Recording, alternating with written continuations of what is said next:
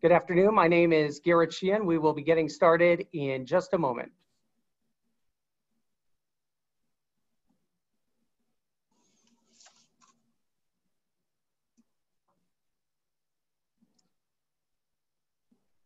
And good afternoon again. We will be getting started in just a moment. We will be beginning in just a few moments. Thank you for joining us for our 226th annual meeting and awards.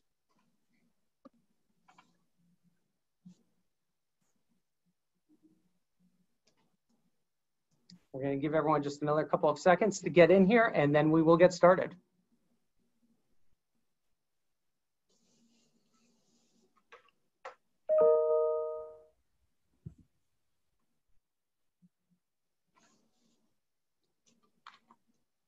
Everyone, thank you so much for joining us for our 226th annual meeting and awards. We are ready to begin our show.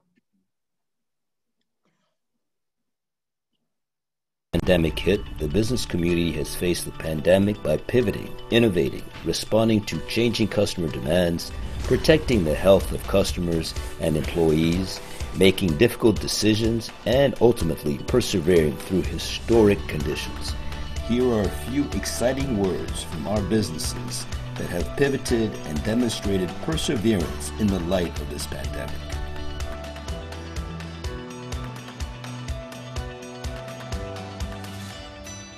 We're here to talk about our commitment to making sure Guilford businesses survive the pandemic. There have been some challenging times, but our community has stepped up. We had one merchant who allowed several of the other merchants to sell wares in their store. Great example of collaboration. We look forward to coming out of the other side of this pandemic stronger and better than ever. It's always a great day to be in Guilford. See, never before have we had this level of collaboration amongst providers. Hospital systems, post-acute care groups, physician groups, and managed care companies all working together to redefine healthcare and create a healthier tomorrow for those we serve. We're actively growing our business in the state of Connecticut. We create business applications related to robotic process automation, virtual and augmented reality. We're optimistic about our business and proud to be part of the innovative community of New Haven. And I'm optimistic about New Haven because if you look down there, we're seeing a beautiful Black Lives Matter sign, and I love seeing social change in the right direction. The surprising COVID upsides were our ability to connect to more people than ever before due to all of our support groups and educational programs being online and virtual. Our 7 walks being remote and virtual resulted in increased community engagement and also local awareness. The reason I'm optimistic about our business is because even during these troubling times, our business has been able to grow. And once we get past these times, I'm even more encouraged by our future growth potential. I'm at the Canal Dock Boathouse, where this weekend the musicians of the New Haven Symphony will be performing our first concert since March. It's an unlikely location for a classical music performance, but it's an example of the kind of ingenuity and resourcefulness that make the city of New Haven so great. I just want to say how heartened we are by the greater New Haven community for all their support during the pandemic, from their well wishes to our staff and our patients to the donations of masks and food and money.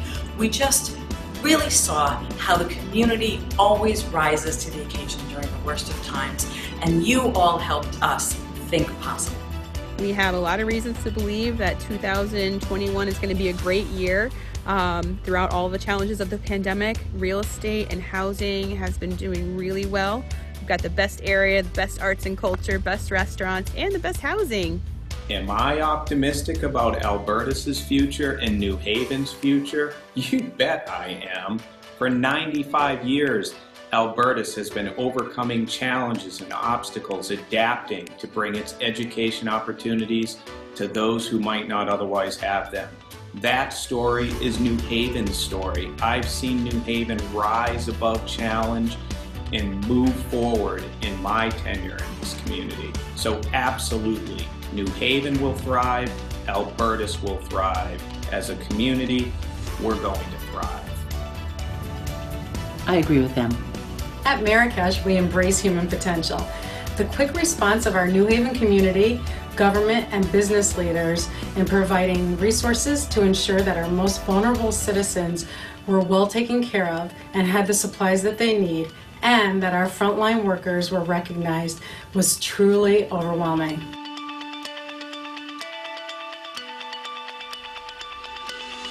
Good afternoon, everyone, and thank you so much for joining us for our 226th annual meeting and our annual awards. Well, to say the least, it's been a challenging year for business.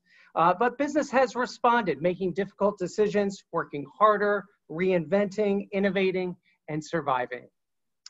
We celebrate that spirit today, and we do so with heavy hearts, understanding the devastation that the virus has caused. Today, we will recognize our members that have responded to the call, working on testing and taking care of the ill. We will shine a light on the organizations that are stepping up and changing their culture and are focusing on inclusive and equitable growth. And we will celebrate all of the businesses that are just making things happen and doing it with determination and optimism. We are so excited to have you with us today.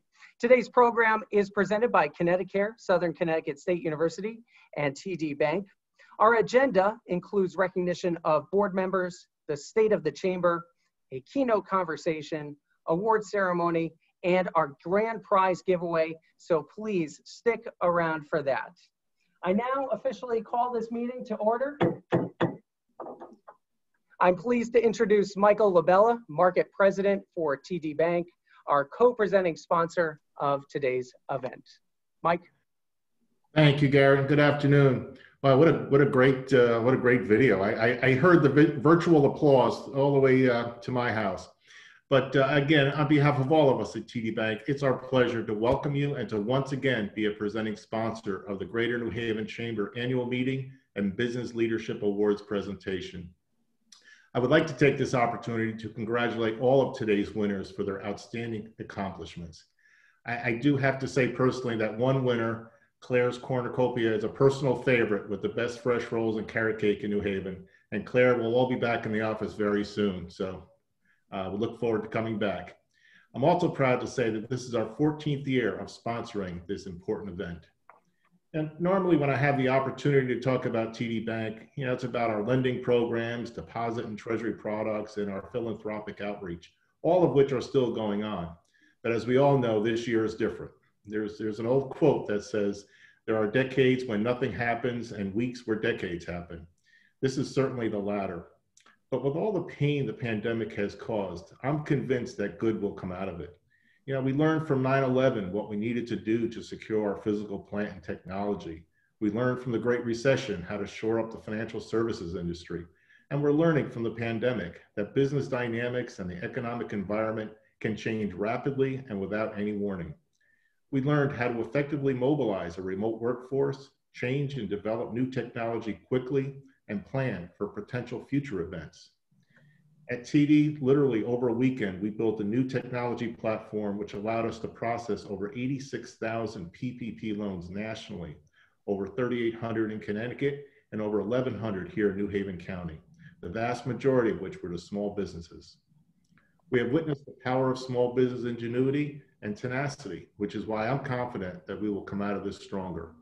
I also want to take this opportunity to thank Garrett again for his leadership, and I look forward to today's presentation and confident that next year we will be together in person. Thank you. Hey, Michael, thank you very much. We appreciate it. Our other co-presenting sponsor is Connecticut, and it's my pleasure now to introduce Brian Pagliaro, Senior Vice President, Chief Sales and Marketing Officer for Connecticut. Brian? Thank you, Garrett. Again, I'm Brian Pagliaro, the Chief Sales and Marketing Officer at Connecticut. Connecticut, as you folks know, is born and bred right here in Connecticut. So we're very pleased. We have something very special. We think our brand is very special in Connecticut. Besides providing the highest level quality of service, operational performance, we have a part of our special brand is that the people that we serve are our neighbors, our family, our friends. In this particular upside down time, it may be even more important than ever. Because we are all here. Our employees are all here in the state of Connecticut. So the people who work with providers and the people who pay claims and the people who answer the phones for customer service. We reside here, we work here, we're with our family and our friends and service our family and our friends here in the state of Connecticut.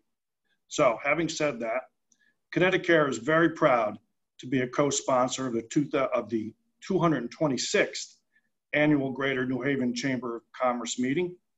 I want to congratulate the Business Leadership Awards winners and the University of New Haven as it celebrates 100 years of service, an institution that my dad graduated from 73 years ago. Thank you. Thank you, Brian. We appreciate all the support from Connecticut. We are also grateful today for the following organizations who have helped to make today's program a success. They are our media sponsors, La Voz Hispana, New Haven Register, our print sponsor, Tyco Print and Promo, video sponsor, O&Co Media. They put that great video together at the beginning. Trophy sponsor, Fresh Concepts, powered by Halo. Our event sponsors, the HR Source, Omni New Haven Hotel at Yale, which is where we were hoping to be. And I know we will be there again very soon for another one of these major events. Now, throughout the pandemic, our state has been led by Governor Ned Lamont. He joins us now, along with our sponsor, Global Partners, and their CEO, Eric Slifka. Global is a company that you may not be familiar with, but they have a huge footprint in Connecticut. And Eric will tell us more and introduce the governor.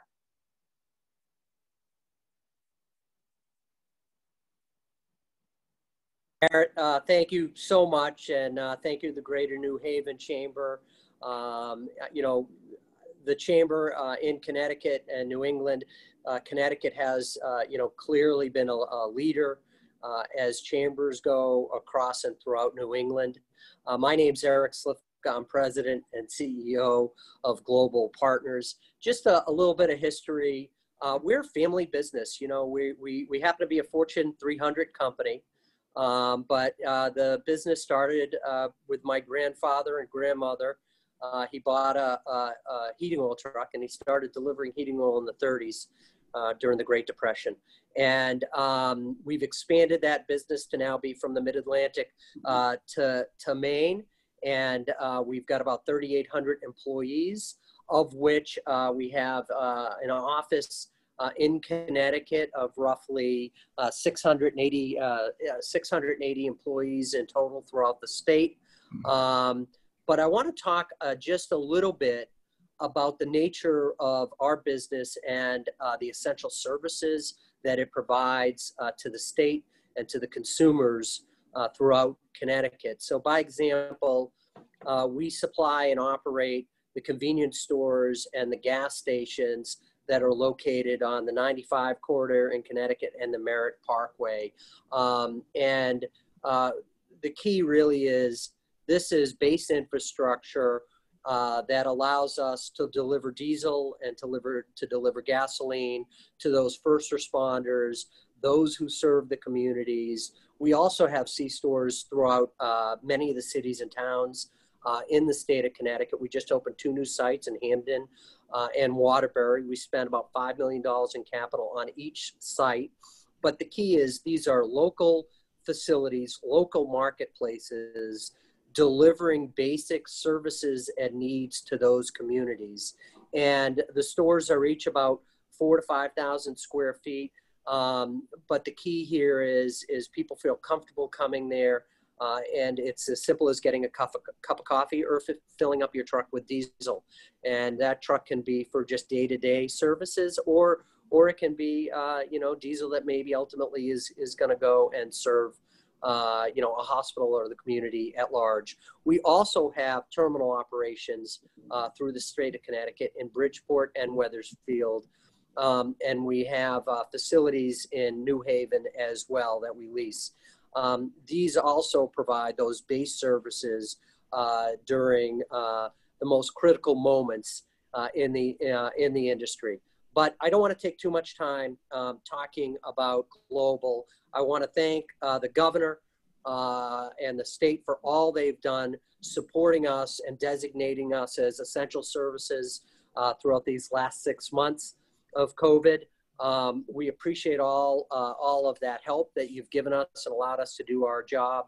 and to be really good to deliver services in the communities that we're at. So without further ado, I want to introduce Governor Ned Lamont. And Ned was sworn in as Connecticut's 89th governor in January 2019. Before leading the state, Governor Lamont was an entrepreneurial business leader who started his own company, taking on large and established giants in the telecom industry. Under his vision and stewardship, the company grew to serve over 400 of America's largest college campuses and 1 million college students across the nation. For the past year, he's courageously led the state through the coronavirus pandemic in one of the most challenging times in the history of Connecticut. During this time, Governor Lamont fought to maintain the important balance between economic activity and prioritization of health and safety for all of Connecticut's residents.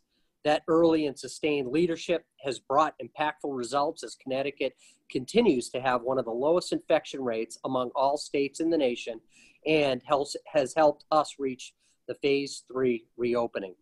During this time, and including before the pandemic, Governor Lamont has been laser focused on improving the state's economy and the economic development efforts, which has proven critical as the state recovers. Ladies and gentlemen, it's my honor to welcome Governor Ned Lamont. Thank you.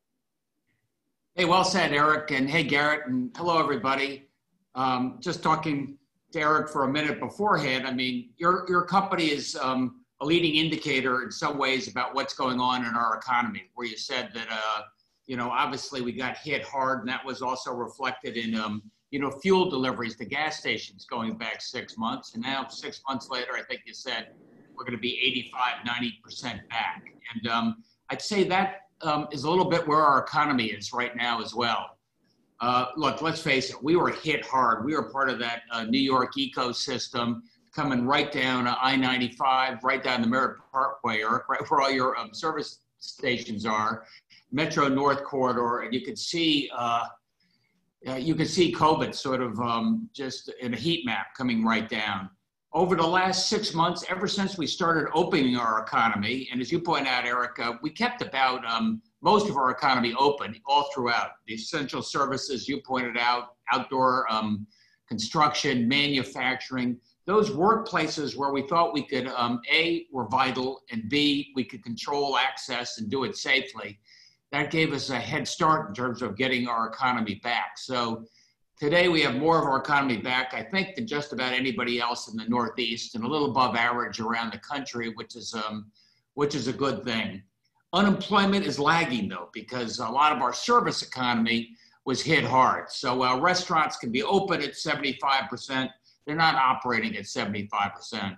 While movie theaters can open at 75%, they're maybe opening at 10% right now. Just you have to build the consumer's confidence to get back, and we have to do it safely. Convince people we're putting public health front and center. I can tell you, broadly speaking, you know, we were one of the only states in the country to end last fiscal year, June 30, with a surplus, which is a good thing. And we also began paying down our long-term pension obligations. I don't want to overstate it. We did about 70 million, and let's say we have closer to 70 billion in outstanding obligations. And that's a problem we're dealing with. But we made a start, something that has never happened in this state before. So today we've got about 98% of our economy technically open, and consumers are slowly getting back to work, provided that we can keep control over COVID. And as you know, there have been a number of flare-ups around the region, now including Connecticut, and that is hitting what they call our positivity rate. That's the percentage of people tested who test positive for COVID. And you saw that in Danbury, you saw that in Norwich, we're seeing that in New London, maybe a little more in Southeast Connecticut right now. And I don't want to say I've seen this movie before, but I see flare-ups in Brooklyn and Queens. I remember back 7 months, I see places like Boston, I think, have a positivity rate, you know, 2 or 3 times what we're doing here in Connecticut. So we worry because we're a region. There's not necessarily strong borders. But I want to also give you a little bit of confidence. That is that we as a country and we as a state are so much better prepared than we were, you know, 6 to 8 months ago. We've got all the PPE stockpiled warehouse. There was no stockpile in Washington, by the way. We were scrambling. We just kept ahead of the curve back in April. Now we've got a good supply, which makes a difference. Tons of testing capacity. Remember back then we could test maybe 10 or 15 people a day, just those that had flown in from Wuhan or something. We had to be very strict about it. Those going into the hospitals. Today, we're doing symptomatic and asymptomatic testing on a broad basis. And that allows us to see flare-ups very early, almost before they're happening. Allows us to go in with a cavalry, allows us to go in with a track and trace team, figure out where people are, get them quarantined. And it's working to some degree. I mean, if Danbury went up like this, it's now going down as we've put in place. Norwich went up fast. It's beginning to go down. New London were very early stages. But as you know, if flare-ups keep coming in from out of state, it's something we have to watch as well. And I just want to do everything I can, leading with public health, to give consumers confidence that when you get back to work, when you get back to the store, when you get back to school, it's something you can do safely. And I'll just leave you with a thought that Connecticut, more than just about any other state in the region, does have its kids going back to school on a full-time basis for about a third of the elementary school kids, and on a hybrid basis for almost everybody else. And I can't tell you that we're not going to have another flare-up in late October, November. I mean, that's sort of what happened back in the 1918 Spanish flu pandemic. But I can tell you, every day we can keep our businesses open, and every day we can keep our schools open, I think is a good day for those kids. And since this is the New Haven Chamber, I will leave you with one thought. You and Danbury and Norwich are the three cities where it's just remote learning right now. And I think that's too bad for a lot of kids who could use some of that personal face-to-face connection with their friends as well as their teachers. And we're finding around the rest of the state that, yep, there are some issues in and around schools, but 90% of them come from what's going on outside of school. The classroom is one of the safest places to be. Kids are wearing the mask, teachers are wearing the mask. We've got the Binex, instant testing going on right now, so we can tell whether it's a bad case of the sniffles or it's COVID. We know who has to be quarantined and who doesn't. And those are the type of therapies that are going to be the bridge to the vaccine, which I'm afraid won't be around before the election, but will be around, I think, early next year. And then it's a matter of convincing people to do it. So I'd say the jury's out in terms of where we are in COVID and the economy. I think we're doing pretty well compared to our peers on the economy and in terms of COVID, but only if you continue to be really strict about following the protocols which keep us safe. Thanks, Garrett. And thank you, Governor. We appreciate you taking the time to speak with us. And now it's my pleasure to introduce the Mayor of New Haven, Justin Elicker. And this is Mayor Elicker's first time addressing the business community here at the Chamber. And Mayor, on behalf of all of the members in our organization, we appreciate your service. Thanks, Garrett. First time for me for a lot of the first time working through a pandemic as well. It's been pretty wild 8 or 9 months. And Governor, I think we need to get you a new painting because I don't think that was New Haven behind you in that picture. So we should talk offline. Garrett, the 226th annual meeting, I believe that you said that number. That is amazing. I suspect this is probably by far the most unusual meeting that you've ever had. Want to give you kudos for not having any technical difficulties yet. I've been at a lot of Zoom and these types of meetings, and it's been very, very smooth so far. So congratulations. We're obviously going through very, very challenging times right now. Our economy is faltering, inequality is exacerbated, and cases are yet going up again. And of course, we all have many sad stories to share about the difficulties that our community is going through. At the same time, I've seen so many inspiring stories as well. People helping out their neighbors, nonprofits stepping out, churches volunteering to distribute food, donate, and support their communities. And there's been a lot of very, very positive economic stories as well. There's been new businesses opening up in New Haven, Large projects like 101 College are moving forward full steam ahead. And from our economic development office, I get news on a regular basis of new people interested in investing in the economic future of the city, even in these very difficult and challenging times. Today's an opportunity to celebrate the work of so many of the leaders in the community. And those leaders are ensuring that New Haven and the region are vibrant and strong, even in these difficult times. And over the years, just looking at the list, I've gotten to know so many of the honorees and speakers that will be recognized today. I admire you, we admire you, and we thank you for your contribution. There's obviously a lot more work to be done. And I did want to take one moment to highlight in particular issues around equity and social justice. There's clearly been an outcry around the nation to address the inequalities that have existed for centuries around the nation and also in our region. And we have a lot of work to do in this area. And frankly, I think we have to think a lot deeper about the role of our business community, our largest employers, and ourselves, the role that we play to take truly deep, meaningful, significant steps towards an equitable society. And I think this extends from who we hire in our businesses to a willingness to increase options to affordable housing, to making meaningful investments to address those inequities in the city. I think we're all very realistic about what we're facing in the coming months. We're not out of the woods by any means with the pandemic. We've seen those cases go up yet again. It's clear that our economy will continue to face serious economic challenges that are likely to worsen in the coming months. But when I think about New Haven, this community, our entrepreneurial mindset, creative approaches to new problems, and a history of bouncing back, I'm left with a sense of hope, a sense of optimism, and dedication to the work that needs to be done. And I know the leadership of the Chamber feels the same way. I'm looking forward to partnering with you all in the many coming days and months as we navigate through this difficult time. So thank you so much for your partnership. Mayor, thank you so much for joining us.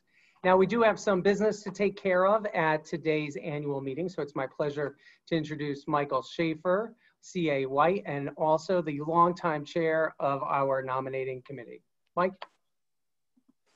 Thank you, Garrett. I see you're using my picture from the first annual chamber meeting 226 years ago. So thank you for using that one, not my present photo. So I want to thank the other members of the nominating committee for all their help in putting this year's slate together. Obviously a far more complicated year than most. And when we get to it, we're going to have a virtual vote on the new slate that everybody will be asked to participate in. And you'll do it through the chat vehicle on this Zoom meeting.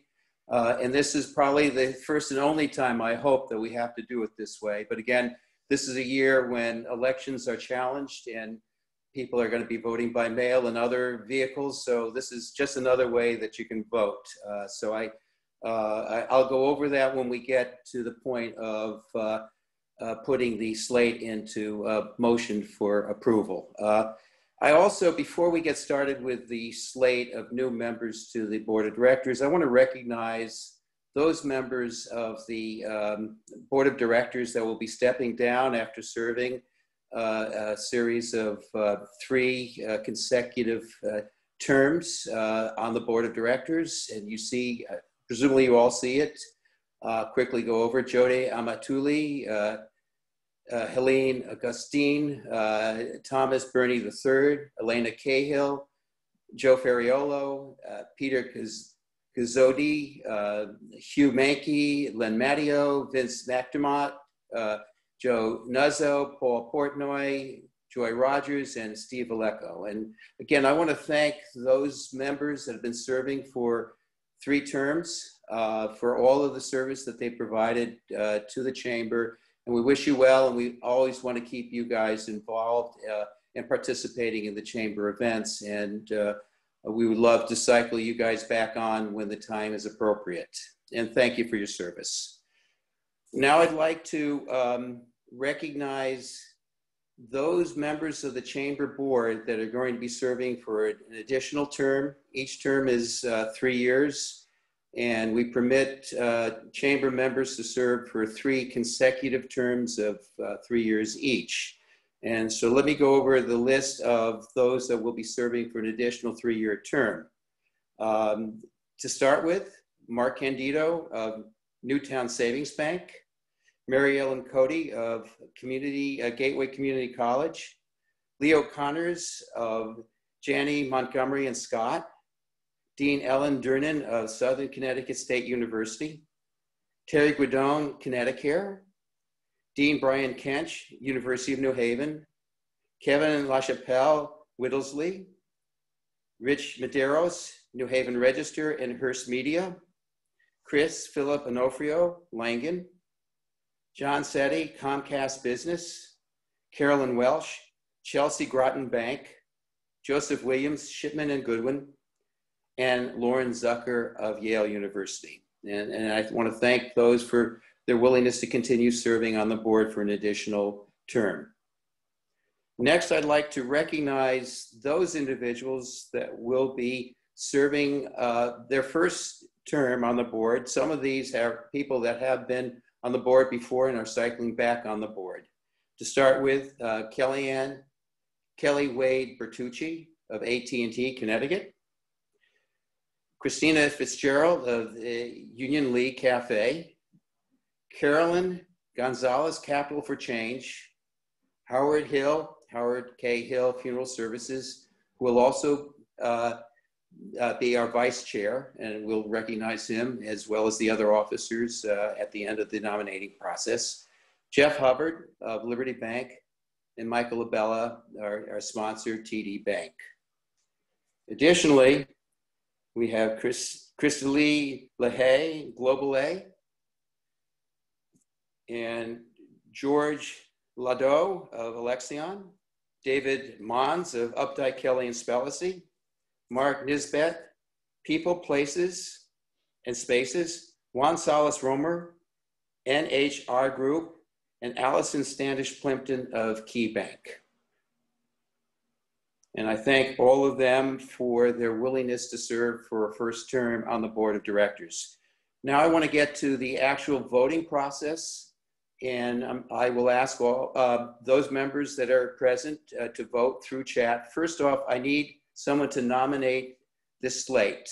Do I hear a nominee for this slate? Who's willing to put this slate in motion? And someone needs to, all right, great. We see Tom Sansone, and do I have a second? And I have a second. Great, thank you. All those in favor, please vote aye. All right, I see we actually have a panel, or we have a poll. We're doing it through a poll. So please vote on the poll if you can. Great. The ayes have it. Thank you all for your willingness to participate, and thank you for your vote in approving the slate.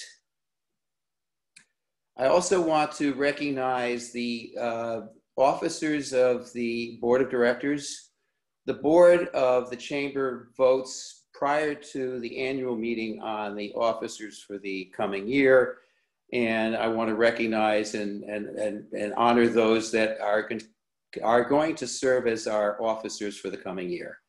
Jeff Klaus, chair, Howard K. Hill as vice chair, Jess Solomon as treasurer, Kevin Doherty as secretary, and Jennifer Morgan Delmonico, media past chair. And again, thank you all for your willingness to support and to lead this organization. With that, it is my pleasure to introduce the chair of the board, Jeff Klaus. Thank you, Michael, very much, and good afternoon, Greater New Haven Chamber members and friends. I'd like to offer a congratulations to all the award recipients today. Well, what a difference a year makes. Who would have thought we'd be meeting like this? One thing is for sure, we cannot predict the future with any accuracy. Having said that, I would like to make a prediction, and it's recorded. So I hope it doesn't come back to bite me. But despite the havoc that this virus has wrought across the globe, and despite the economic and social disruption that we've all experienced, I predict that our region in particular will not only rebound, but we will flourish in a post-COVID world. And while no one can safely predict the timing, it's definitely a when and not an if that we will return to some kind of normalcy. And when we do, our New Haven region is very well positioned to not just recover or rebound, but actually, I think, be strengthened by this experience. I think we need to consider our core economic assets when I make that prediction. We are home to a world-class university. From a business and economic perspective, which all of you share, Yale University is a major global exporter of knowledge. We are a hub for life science research and development and increasingly commercialization. We have a top-notch and growing health system that increasingly exports its knowledge and expertise by attracting patients and professionals from an ever-broadening geography, and I'm happy to say we're going to hear from Arna Borgstrom shortly. We have a livable, walkable, bikeable, vibrant urban center that appeals to city dwellers, but it's also on a scale that I think will attract people who have recently made the decision to move away from the big cities.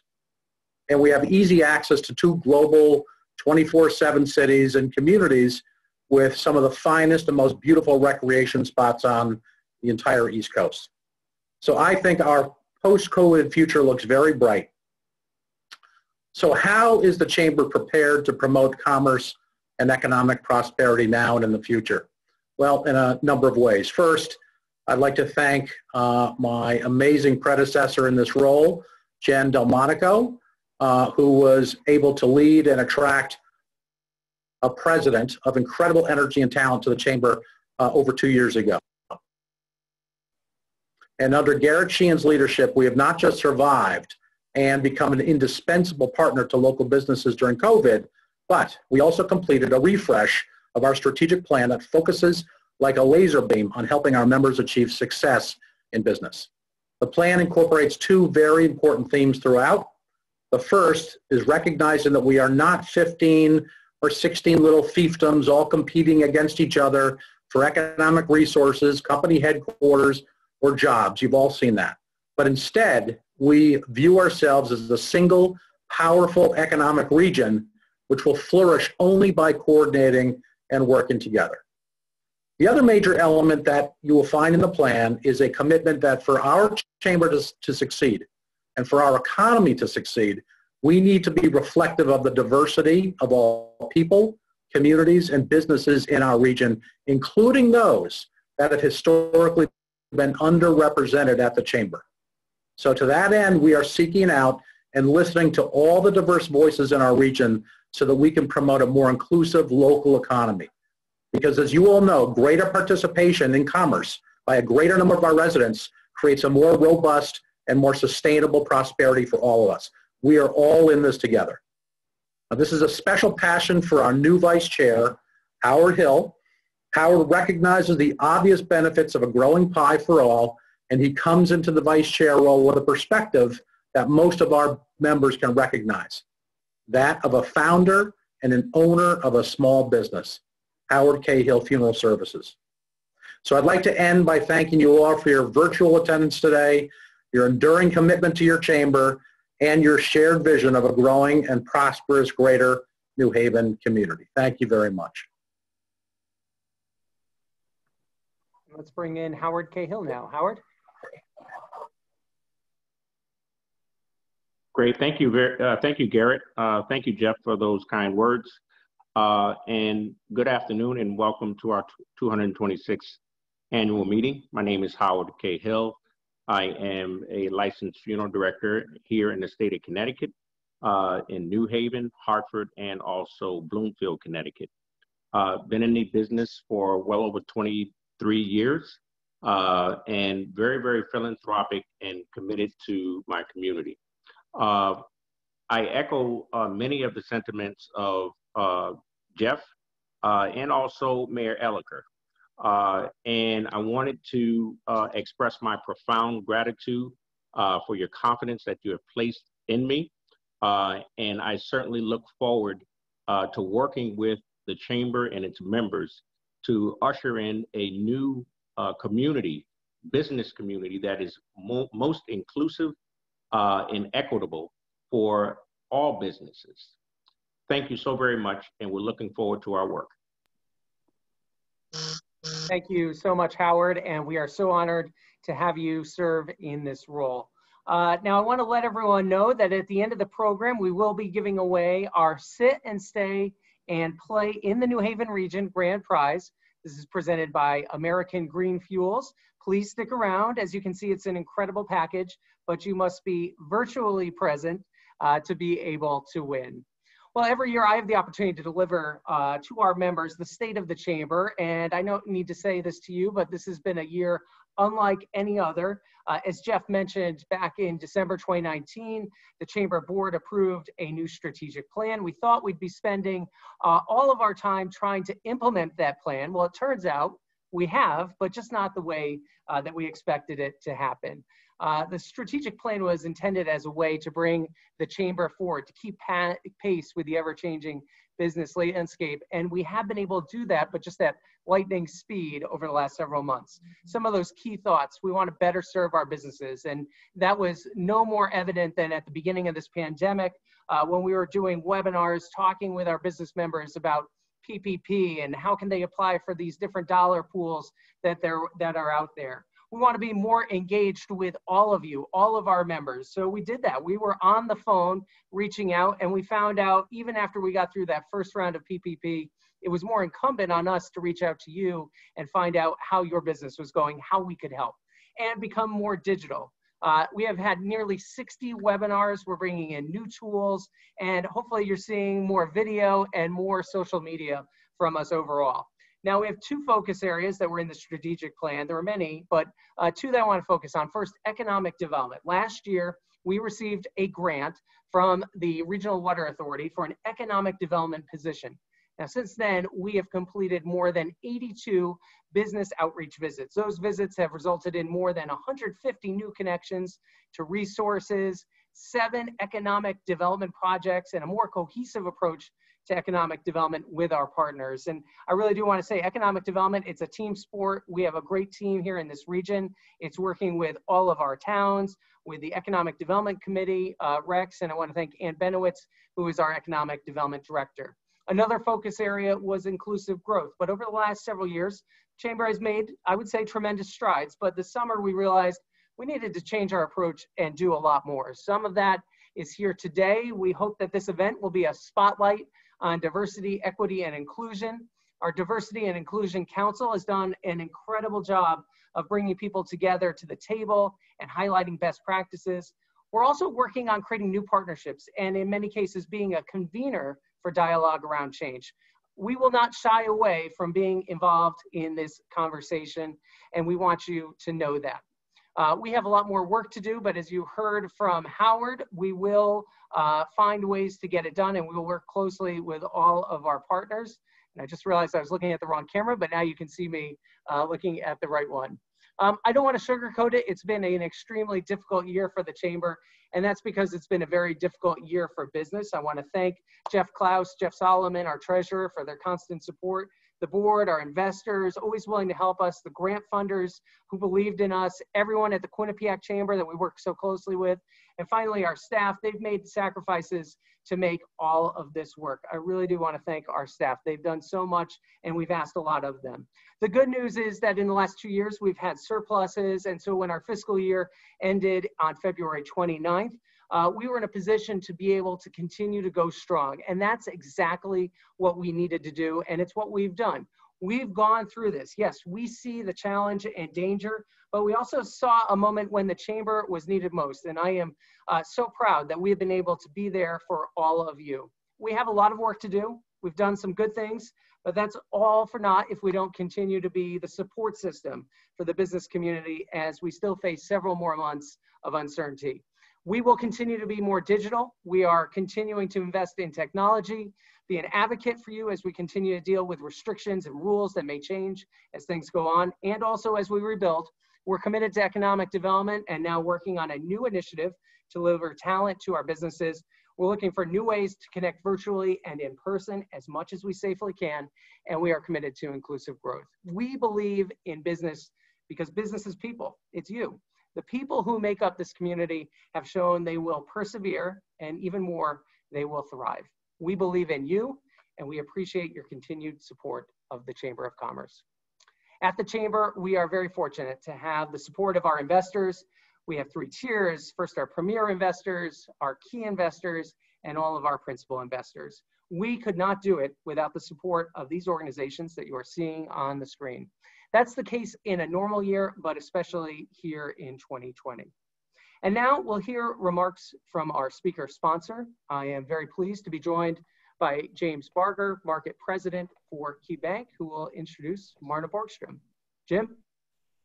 Thank you, Garrett. It's a pleasure to be here, even if it is remotely. While we've become pretty adept at the virtual business meeting in these last few months, I look forward to the time when we can once again do these events in person. Let me start by congratulating and thanking Allison Standish-Plimpton, KeyBank's business banking leader, for her appointment to the Greater New Haven Chamber's Board of Directors.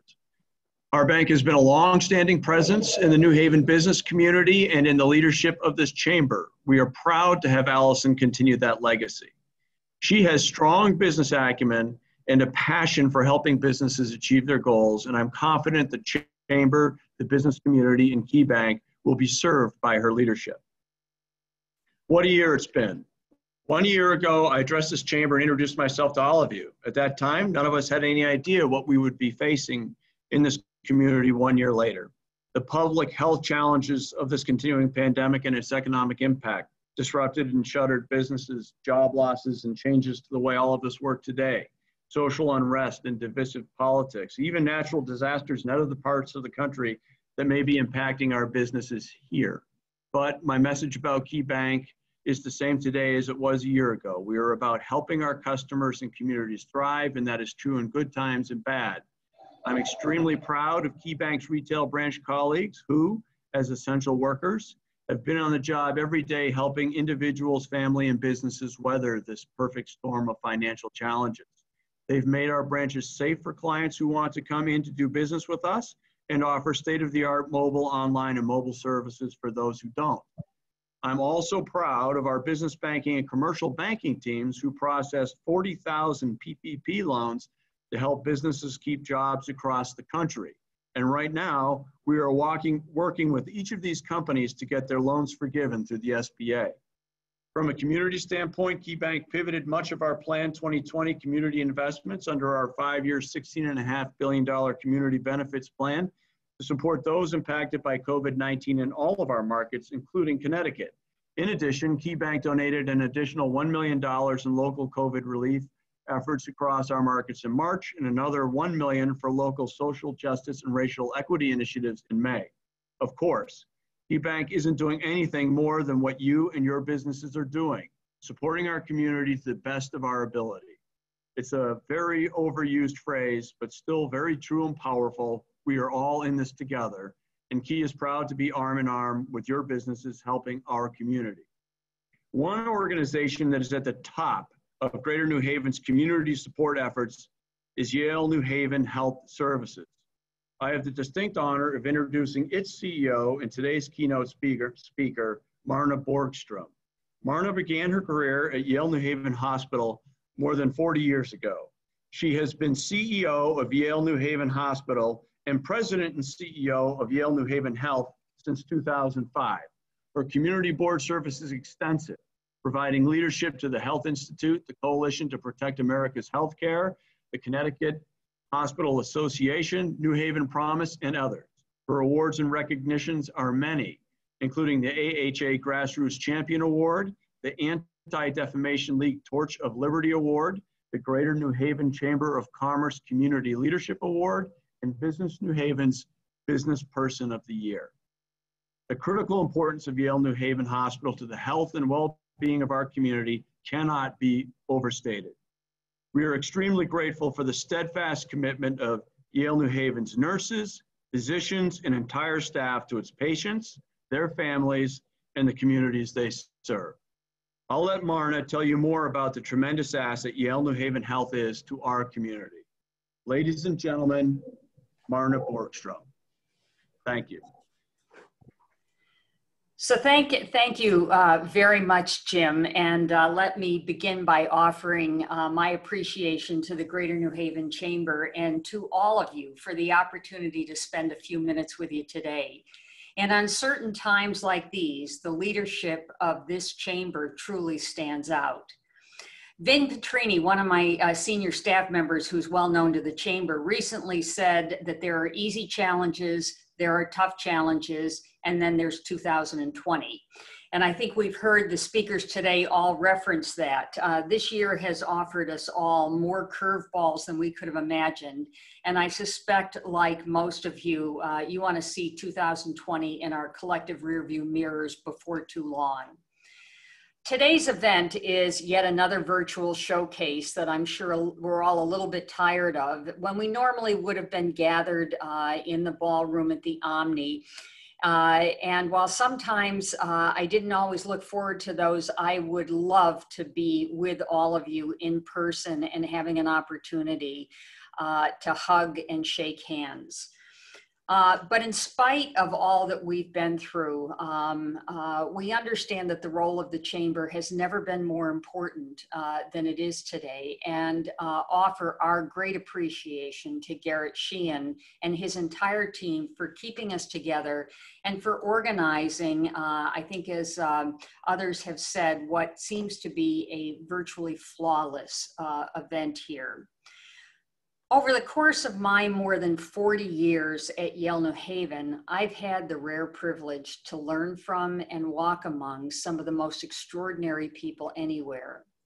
Never has that been more evident than in the response of our physicians, nurses, other frontline caregivers, and many others who support them and supported all of us as we responded to the unprecedented threat of COVID-19.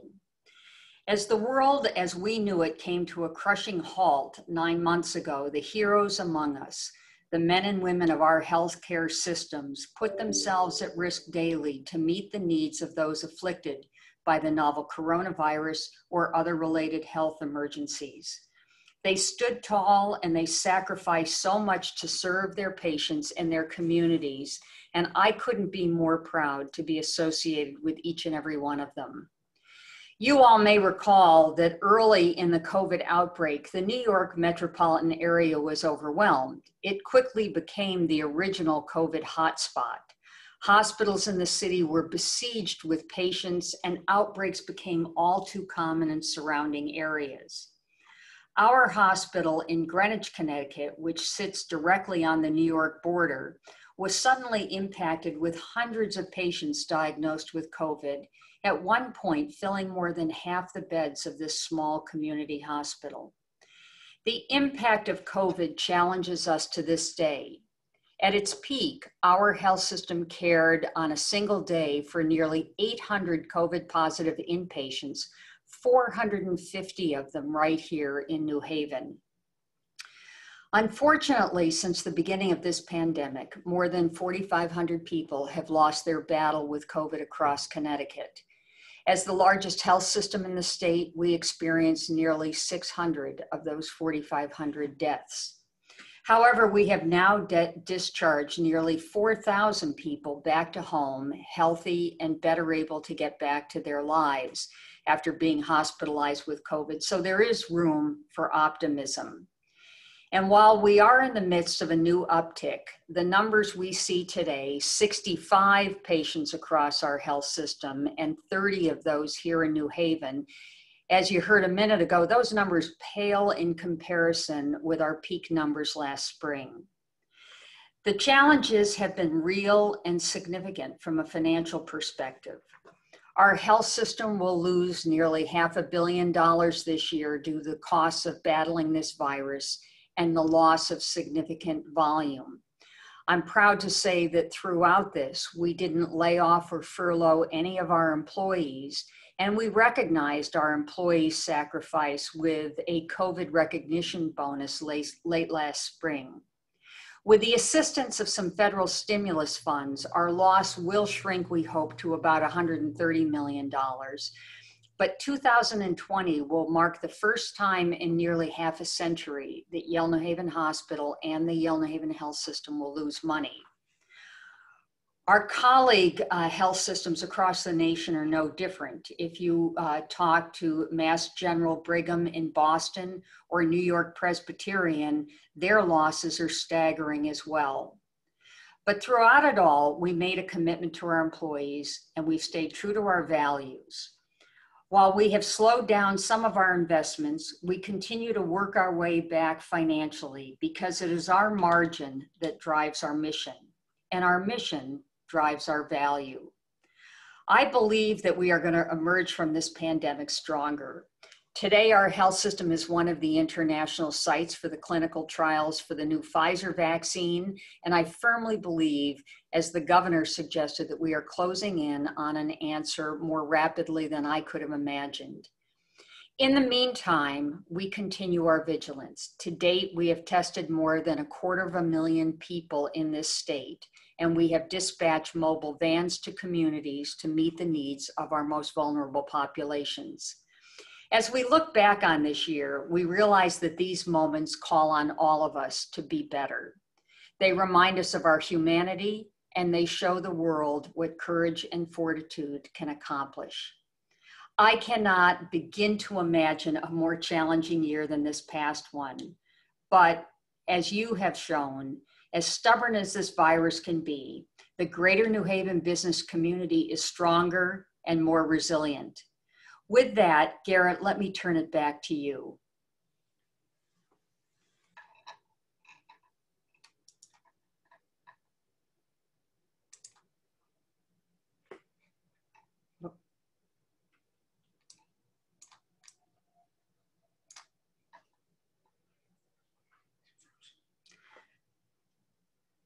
Garrett is frozen, I think, or at least he is on my screen.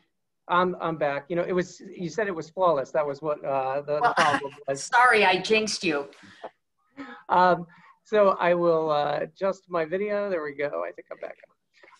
Apologize about that. So my question for you was, as we head into the fall and winter, we have seen that there's been an uptick, some small uptick so far, but how is the hospital planning for what could happen in the fall and winter, and what are some of your expectations? Well, you know, we've learned a lot about COVID in the time that since late February, when we really began to hunker down, you know, and if you think back to it, there was a time at the beginning of March when we said people don't need to wear masks unless they have symptoms. You know, we were worried much more about the spread of the virus based on surfaces touched than understanding it was airborne. We didn't know as well how to treat patients who were ill with COVID, and all of that has evolved. So, you know, I think that what we're seeing right now is an uptick, but we can care for those patients better. We'd like to care for more of them at home by doing remote care, because a lot of care can be managed safely at home. We hope that we never get back to the situation of having to close down all elective procedures. What we found was when people did start coming back in who didn't have COVID but had other issues, the case mix, the measure of severity was higher than it had been normally because people put off needed care too long. So our plans are, we've got COVID-specific areas in Yale New Haven Hospital that have been designated. They're negative pressure rooms so that we can provide the safest care possible to the patients and protect our staff during this. And also cohort those patients so that hopefully we can continue as normal operations as possible. And Marna, just in closing, you talked about the entire region. Yale New Haven Health is such a critical anchor to the region. What's your outlook for business in general and how this region can grow once we get through COVID? You know, I think I'm a lot like others who have spoken, and particularly the governor. I think we can and we will come back. New Haven has long been the envy of many people, not just in the state, but in the Northeast, for its minimal residential vacancy rates, for its ability to attract some technology and biotech companies with the presence of not only Yale University, but other universities around us, and the work that we're doing at Yale New Haven Health. As a member of the Promise New Haven Board, we're seeing some really promising numbers, no pun intended, in terms of the graduation rate and students going to college. And I think what we have to do is we have to continue to invest in our communities. People need to have access to good education. They need safe housing. They need good health care. We need to work on better access to healthier food. But I think this is a great community to live in. It's much more affordable than the major cities to our north and our south. And there's a tremendous intellectual reservoir here to draw from. So, you know, I think we have to get through this, but we have to be focused on growth. Thank you so much, Marna. We appreciate it. I know I speak for the entire business community when I say thank you for everything that you and your team have done over the last several months, and unfortunately for the months ahead. We truly do appreciate it. Thank you for what you've done. Thank you. Well, it's now time to start the awards portion of today's program. Our presenting sponsor of the awards program is Southern Connecticut State University. To kick things off, allow me to welcome President Joe Bertolino. Joe? Thank you, Garrett. And I am pleased to be sitting here with Otis the Owl, our mascot here at Southern Connecticut State University. On behalf of Otis, who is donning his COVID mask, the Southern Connecticut State University community is proud to be the presenting sponsor for this combined annual meeting and awards event. And congratulations to the Greater New Haven Chamber for your steadfast role in our regional business community for the past 226 years. Special kudos to today's awardees in this year of unprecedented challenge. Back in April, when I addressed the graduates of the Chamber's Leadership Center, I said how proud I was of the 12,000 students, faculty, and staff of Southern for their versatility and their nimble thinking as we pivoted to fully remote learning, teaching, and working in such a short space of time. And then turned again to reopen campus in September. I'm sure all of you could share similar stories. And while this pandemic has tested us, in many ways, it's also brought out the best in us. More than ever, we have had to draw on the essentials of detailed planning, clear communication, effective teamwork, and adapt them to ever-changing circumstances. There have been many lessons learned along the way, and we'll certainly emerge from this crisis with new insights and new skills. Certainly at Southern, even as we manage the fallout of COVID itself, we are already engaged in planning for a new future, both short and long term. Much of our strategic planning pre-COVID is now in the past, and we must repurpose our thinking and our institution in the face of new realities. Addressing the financial and enrollment implications are two issues we share with all of our peers in higher education. But we also look at other aspects. What new academic programming opportunities are emerging? What will be the workforce needs of a post-COVID era? And perhaps most importantly, and you've heard this earlier today, given our institutional commitment to social justice, how do we address racial inequities and systematic racism laid bare by the pandemic? As a public university that annually sees 85% of its graduates stay on to live and work in Connecticut, Southern has contributed a great deal to our great state. How our contribution is defined from here on out will depend a great deal on what we've learned from the COVID-19 pandemic. Southern looks forward to our continued collaboration with the Chamber and the many organizations and businesses that partner with us for the betterment of our community. So on behalf of our students, all of us here at Southern, I wish all of you continued health and safety for yourself and those you love. Garrett, I'm going to hand it back to you to start the award ceremony. Thank you. Joe, thank you so much. And we truly do appreciate the partnership with Southern. I want to thank you, and I'll also thank all of our other award sponsors that we will see in just a few moments: AT&T, Carmody, Torrance, Sandak and Hennessy, Comcast Business, UI, Regional Water Authority, Community Foundation for Greater New Haven, University Properties, and AMS. Now, it's my pleasure to introduce Eric Scaranuzzo. Eric is with Merrill Lynch and Bank of America, and we've been every year doing our Heritage Award that we celebrate for an organization that's been in existence for 100 years. And we'll turn it over to Eric to introduce our award winner for this year. Thank you.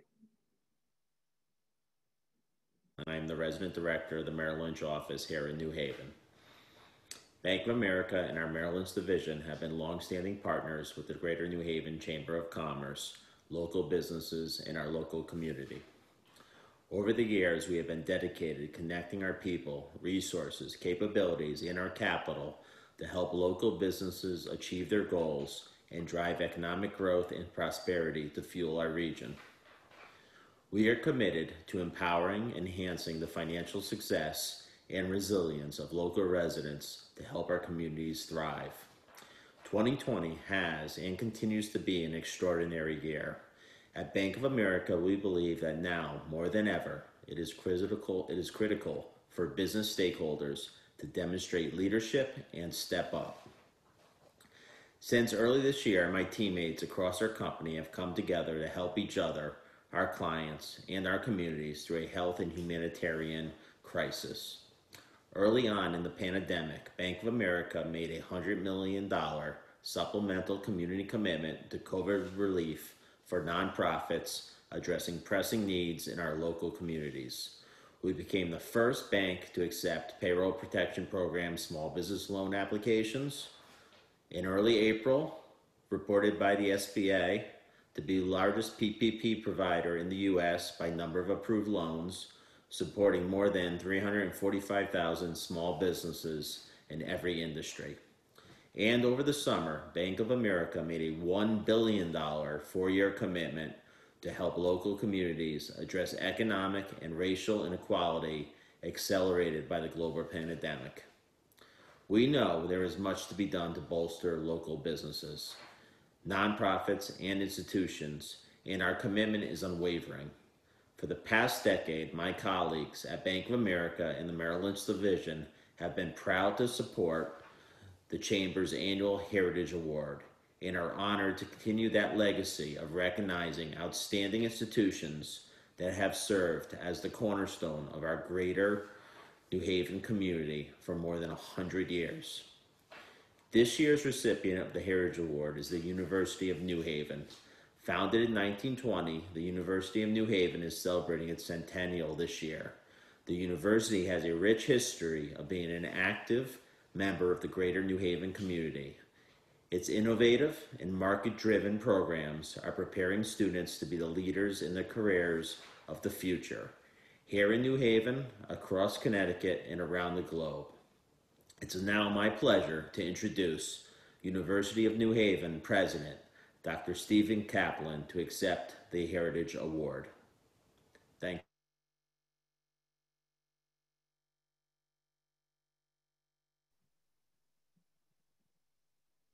you. Now we'll introduce Dr. Kaplan.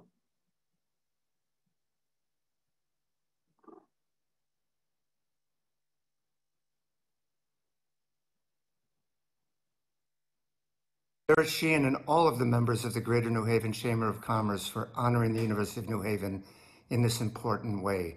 And I want to thank all of you for what you do for the surrounding community and its economy. The university has been serving the economic needs of the region since its founding on the Yale campus in 1920. We've literally graduated tens of thousands of local residents and helped them find rewarding employment with some of the leading companies in the region, including many of yours. I don't think there's a story that better illustrates the role the university has played in the local economy than when Hank Bartels, one of our most significant benefactors, was asked about 60 years ago by Herb Pierce, who I'm sure all of you know at least by name, to join the Board of Governors of the University of New Haven. Hank said, I'm a Cornell graduate.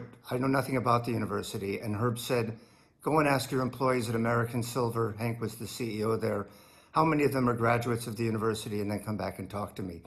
And what Hank found was that almost all of his engineers and many of the business office employees were in fact graduates of the university, which is common again for many of the companies across the region.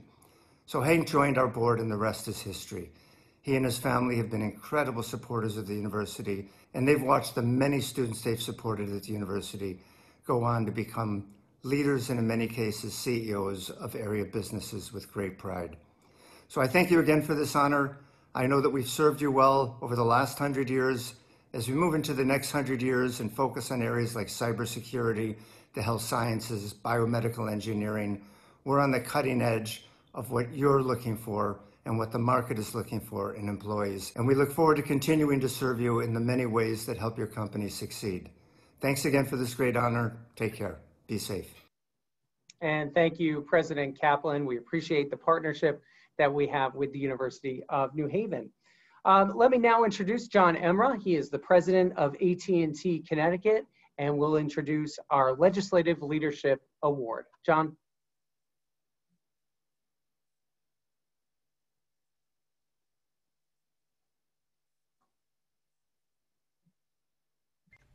Hello, friends and fellow chamber members. My name is John Emra with AT&T. AT&T is so pleased to sponsor this year's Legislative Leadership Award. More so, I am honored to be able to present the award to this year's recipient, Tony Harp.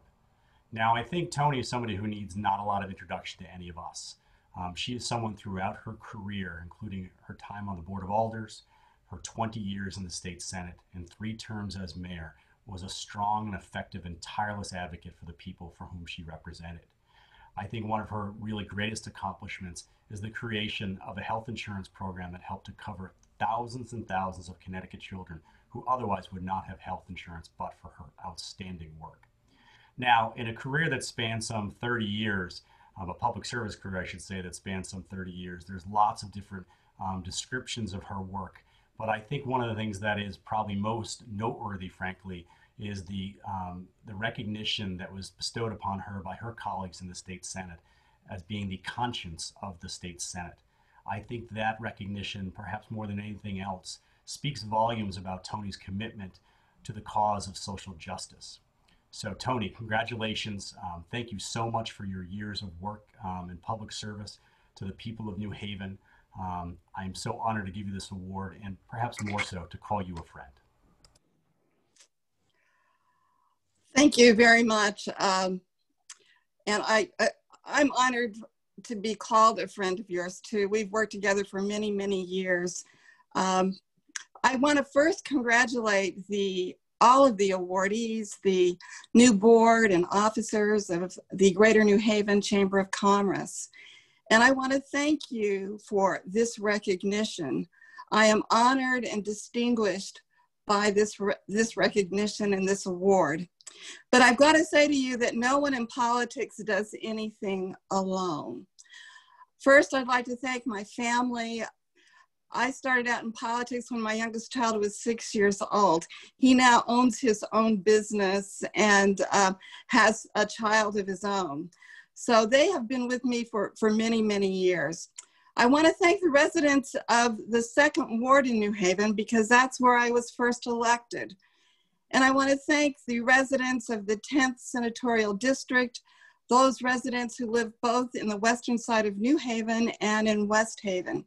I especially want to thank Don Williams, who was president of the Senate, president pro tem of the Senate, and worked really hard to assure that I become Senate Chair of Appropriations. And I held that spot for 11 years, and it really gave me the ability to do some things on behalf of New Haven and the state that were important to do. So the people of New Haven as well elected me their mayor, as you heard, for 3 terms, the only woman in 382 years to serve as mayor. I am proud of the work that all of us have done together, listening to our business community as well as to those who live in our communities, trying to help everyone have a better life. I want to congratulate the Greater New Haven Chamber of Commerce with over 226 years. You have supported the business community and you have supported Greater New Haven in good times and bad. And I'm certain that you will prevail through this pandemic. I'm very heartened that you are working towards social justice and racial justice, and I look forward to your success. Thank you so much again for this honor. And thank you, Mayor. We appreciate it. We appreciate all the support that you always gave the business community. I'll never forget you showing up at our expo in the middle of a snowstorm. So thank you so much. Now I want to welcome Greg Burton, partner at Carmody, Torrance, Sandak, and Hennessy, to present our next award.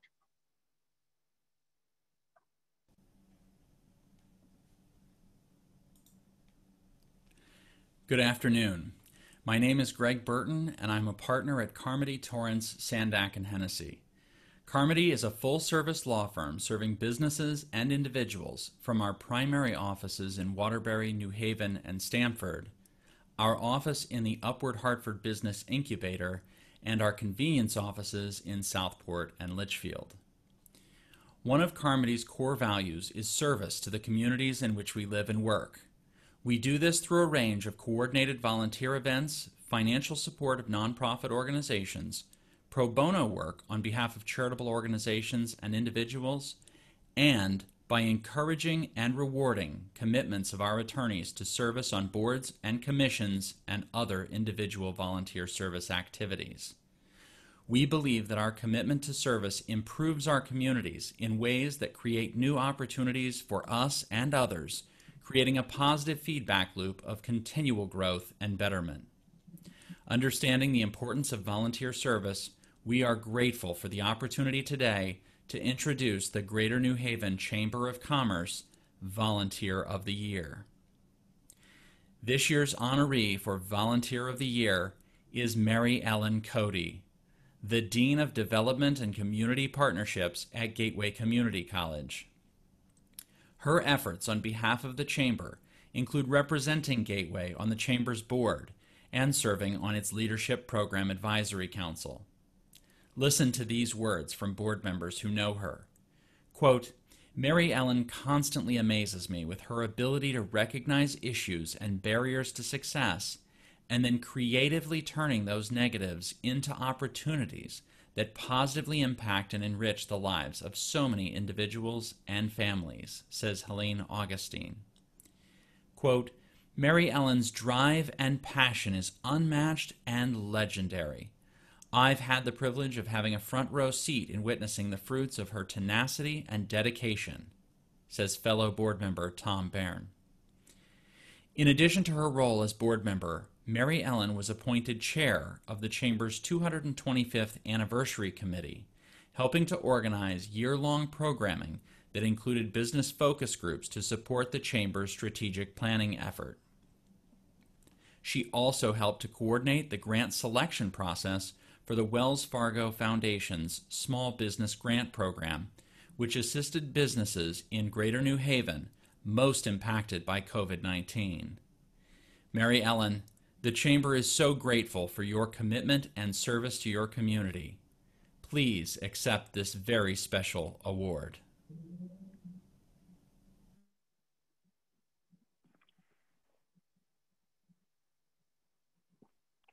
Congratulations, Thank you, Greg. Mary Ellen. Thank you, Garrett. Appreciate it. Really, you all are so wonderful. I want to thank Greg and Tom at Carmody for your kind introduction and for your support, your strong support of the Chamber and the business community. I'm humbled to be selected for this type of an award that means so much to me and to be part of such a distinguished group of honorees. I congratulate all of them today. As Garrett knows, I like to say, this is not our father's chamber. 226 years since its inception, the Chamber is stronger and more reflective of this community. With Jeff's strategic vision, Garrett's leadership, and the hard-charging work of Tamika, Betsy, Ann, and all of the talented Chamber staff, our Chamber is more diverse and highly committed to supporting the needs of businesses, large and small, in this region. And it needs to be. With over 1 million people out of work in Connecticut, our region needs this incredible board, the committee members, volunteers, and our community to be involved, to make a difference, to come together to make an impact. I've been fortunate to have key mentors in my life, and at Gateway specifically, to be supported by extraordinary leaders. Dr. Kendrick, Dr. Brody, and now Dr. Coley and Dr. Brown, guiding our college and our region to do the best we can to serve our students. We continue to develop our strong workforce partnerships, and this allows all of us at the college to invest our time in organizations that provide value and opportunities for our students. Dr. Coley and Dr. Brown are on the RLC. Sheila Salerno participates in the Healthcare Council. Erica Lynch is on the Economic Development Council, and many others at our college serve as needed on the chamber committees.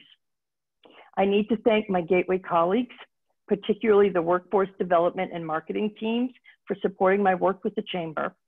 And of course, the amazing board members of the Gateway Community College Foundation Board. And finally, I send a loving thank you to my husband, Tom, and our boys, Pat and Kevin, for understanding my passion for this work. Thank you, Garrett. Thank you, Jeff, and everyone. Mary Ellen, thank you. We really appreciate all the time that you devote into the chamber.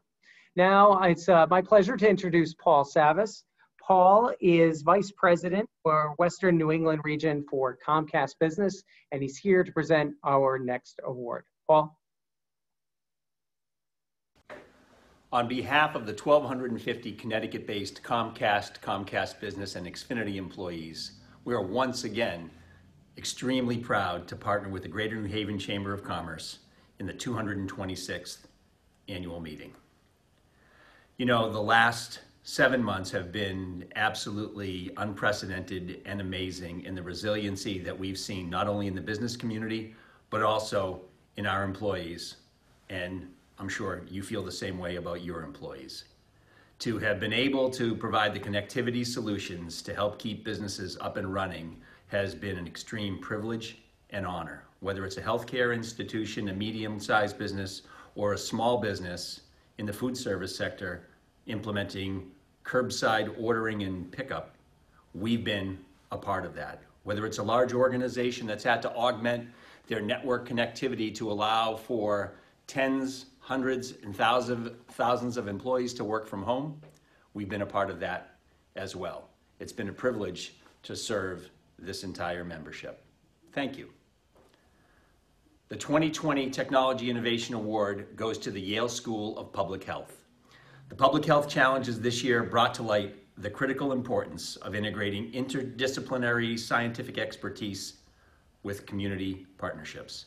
Specific to the COVID-19 pandemic response, Yale scientists have repeatedly innovated and adapted their expertise to invent Saliva Direct so that it can be accessible to all, modify a wristband environmental contaminant detection technology to also find virus particles, and to discover a metabolic pathway that explains why COVID-19 is worse in men than in women.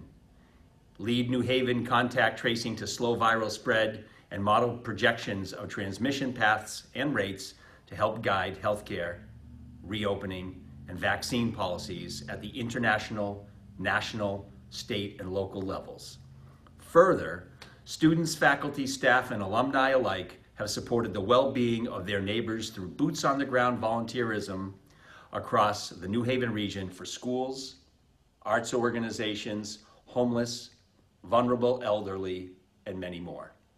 Now I would like to introduce Sten Verman, Anna M.R. Lauder, Melinda Irwin, Rafael Perez Escamilla, who will be accepting the award for the Yale School of Public Health. Thank you.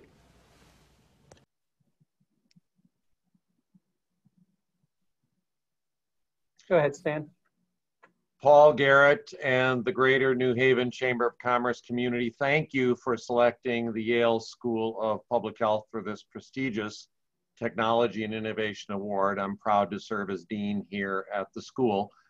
Our community has tackled COVID-19 pandemic with novel and innovative scientific discovery, and then we are translating research into action and policy advocacy.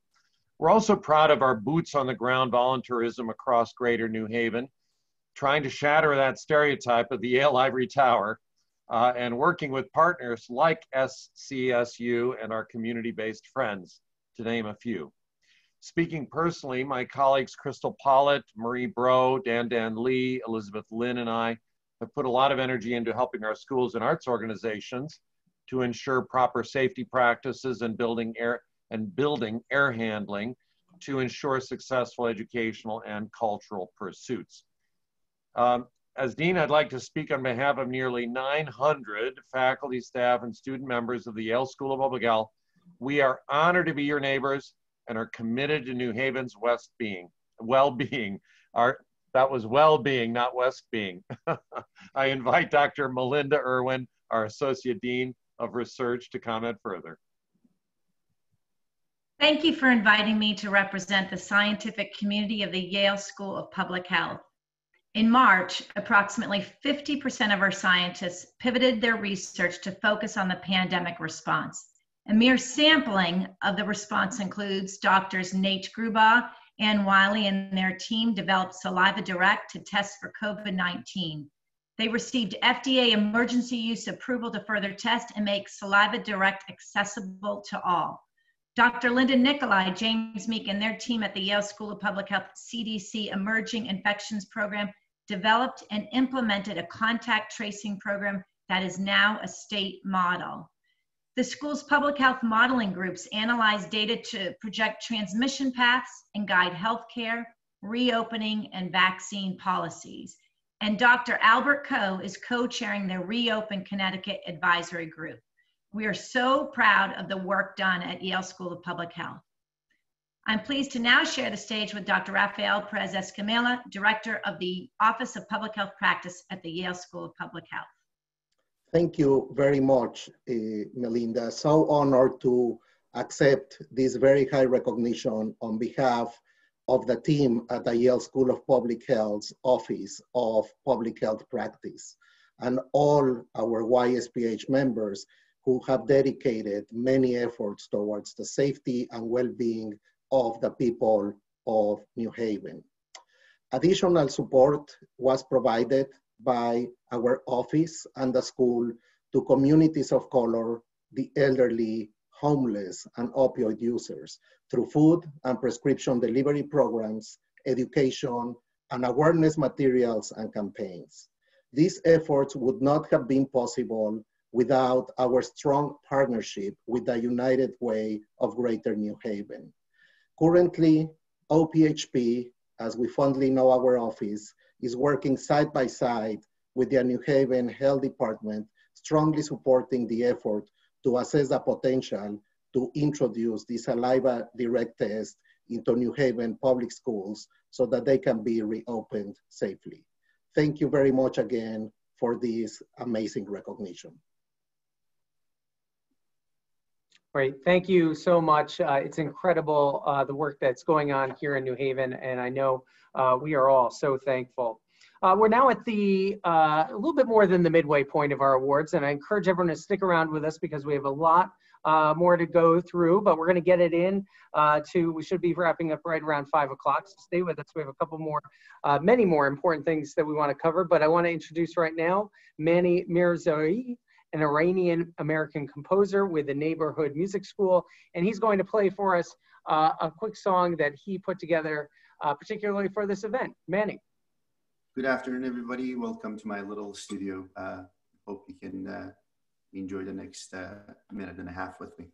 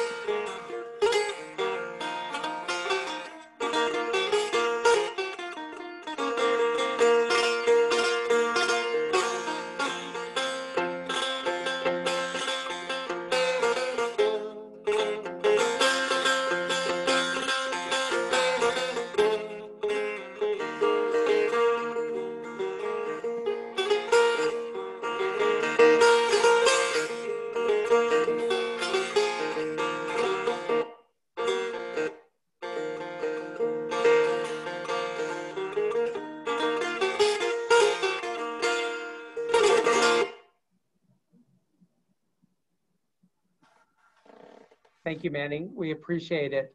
Beautiful sound, and I think got everyone ready for our next round of awards. I'm pleased to introduce Ryan Wolf from United Illuminating to introduce our Developer Investment Award. Ryan? Good afternoon, and thank you for having me. My name is Ryan Wolf. I work for Avangrid in our Economic and Community Development Department, and I'm a proud board member of the Greater New Haven Chamber of Commerce. Avangrid is a parent company of United Illuminating and Southern Connecticut Gas, which serves the Greater New Haven and Bridgeport region. Avangrid's headquarters is located in Orange, Connecticut, and has over 1,500 employees located in the state. As a proud supporter of the Chamber and economic development initiatives throughout our region, I am pleased to present the Developer Investment Award to the Glendower Group, a nonprofit 501c3 corporation established in 2001 as an instrumentality to the Elm City Communities Housing Authority in New Haven. Glendower is at the forefront of those leading the private sector market in affordable housing, who provides comprehensive and integrated real estate development services. Together, Glendower and ECC and HANH have undertaken an aggressive redevelopment modernization programming, allowing for the transformation of its housing portfolio throughout the city of New Haven. In 2009, Glendower served as the sole developer or co-developer of over 15 major affordable and market rate developments. I welcome Karen Dubois-Walton, President of the Glendower Group, to accept this award.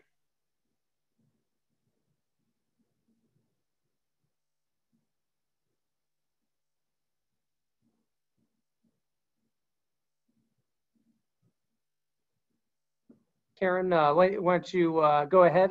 We had some prepared remarks, but we've got you here live, so we'll have you talk. Okay.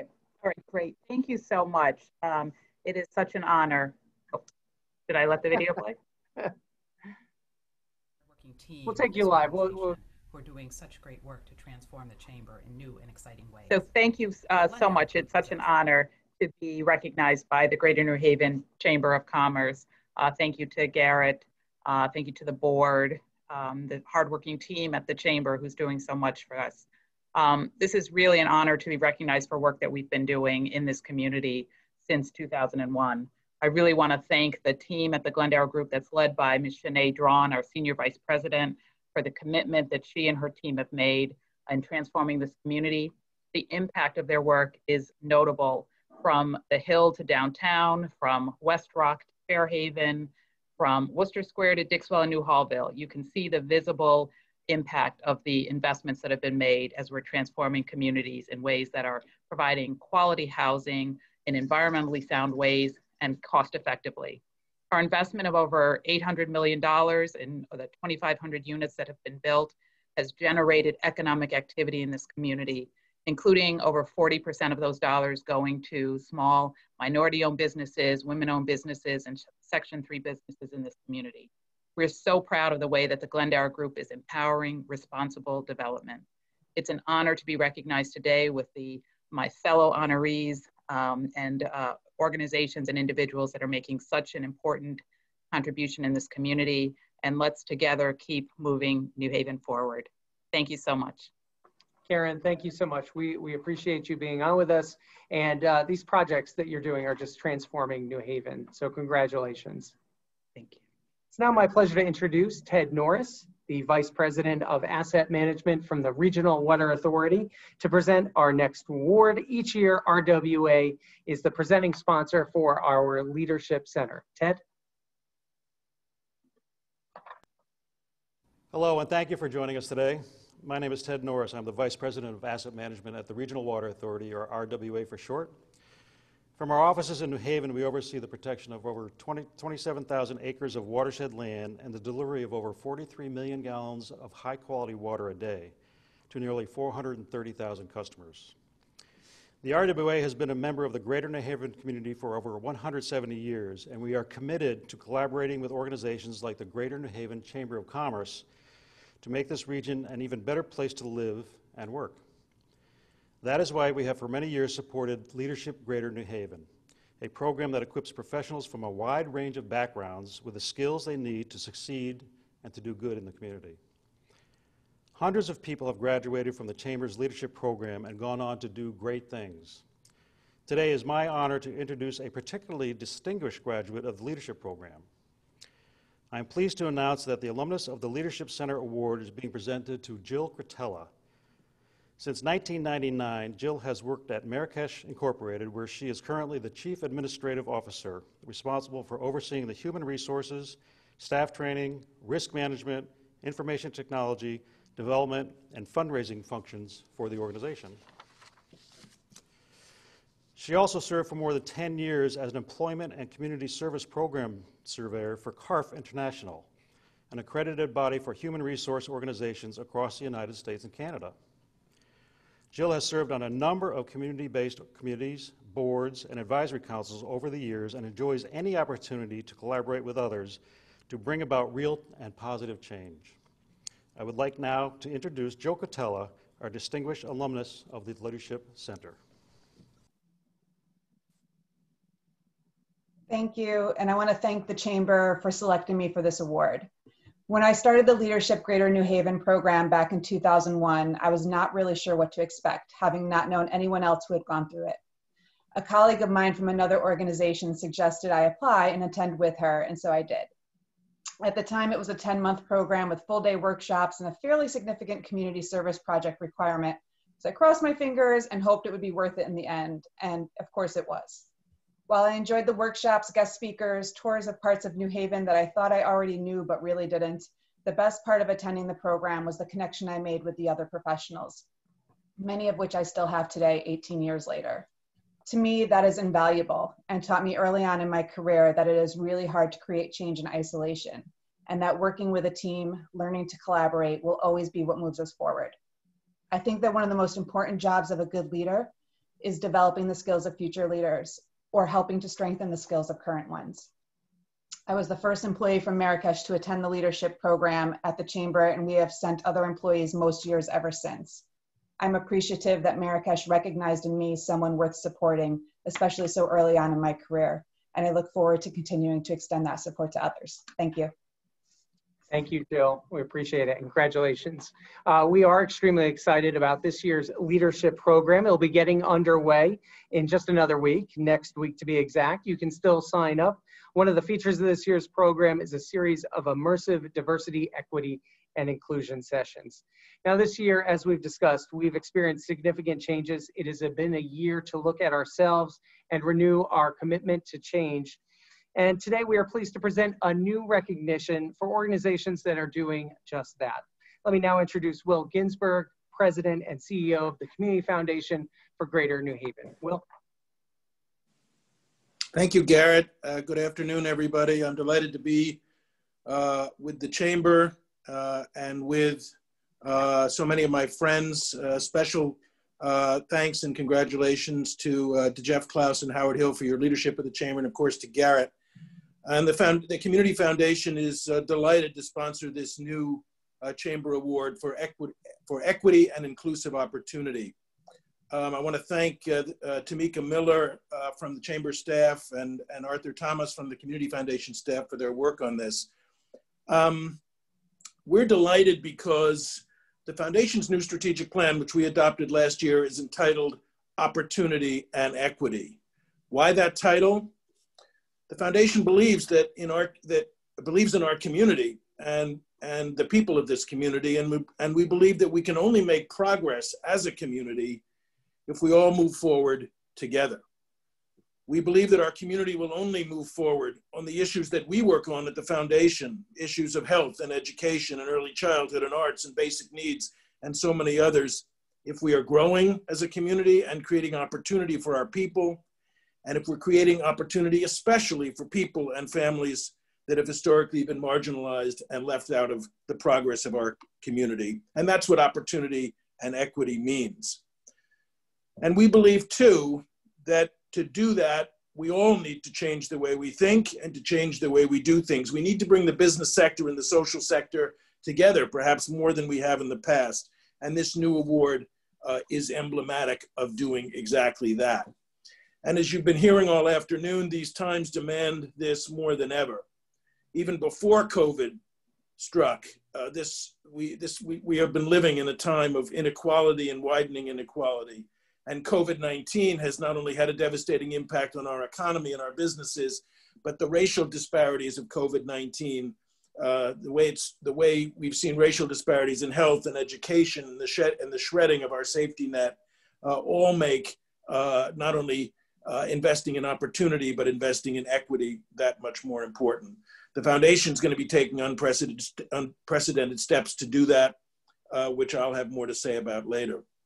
So 2020 and beyond, and looking forward, this is the time for our community to come together to create greater opportunity and to create greater equity, and to focus on opportunity and equity as our highest priorities.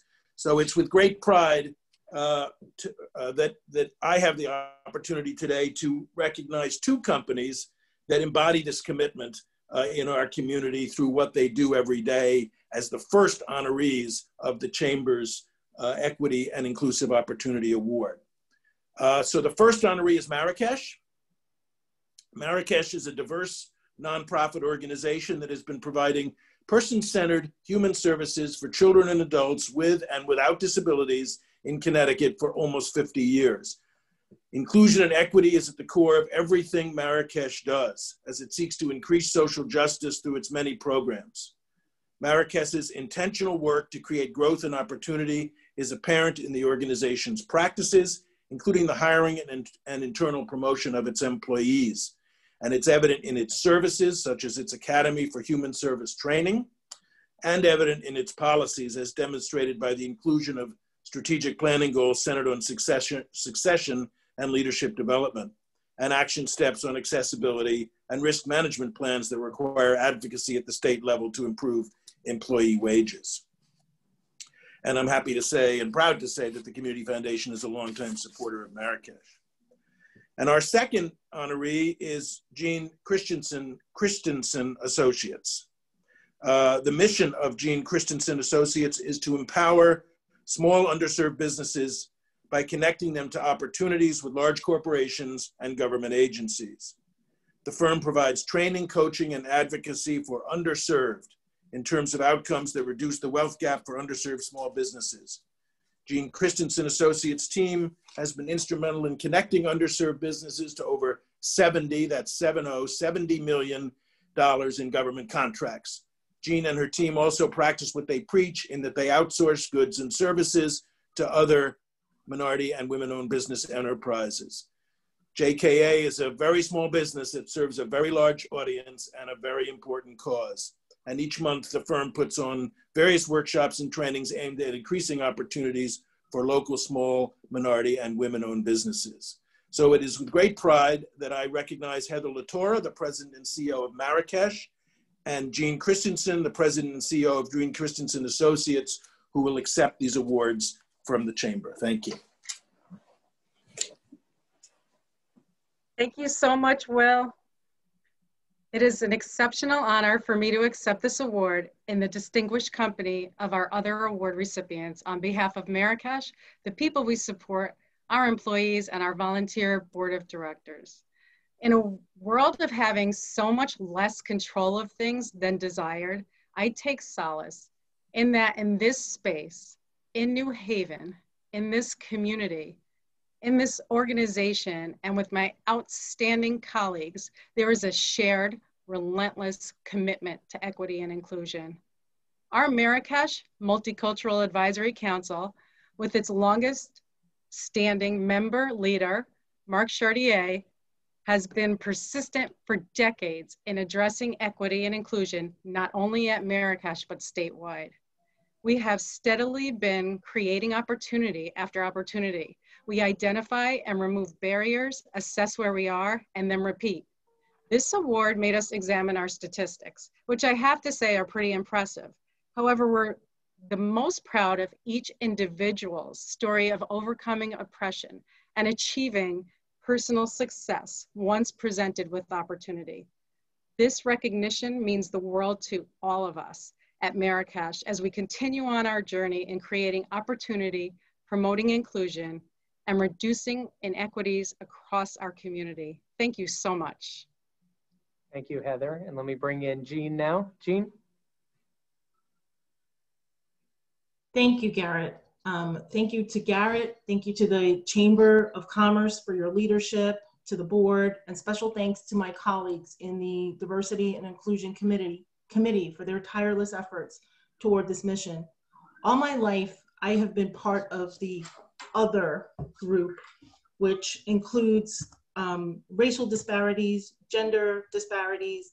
My earliest memories include being told that I could not do certain things. When I thought about even going, what I was going to be when I grow up, I was advised to be a secretary or an office worker. I watched my parents struggle. Both my parents are immigrants. I watched them struggle for basic necessities, like a decent neighborhood for us to grow up in, access to good quality food, access to quality education. This struggle took a toll on my parents and our family. Oftentimes my parents working multiple jobs just to make ends meet. It was not until we found success through entrepreneurship that changed for us, by gaining access to opportunities to work with government agencies and large corporations through supplier diversity programs and other programs designed to help underserved small and local businesses. Did our lives change?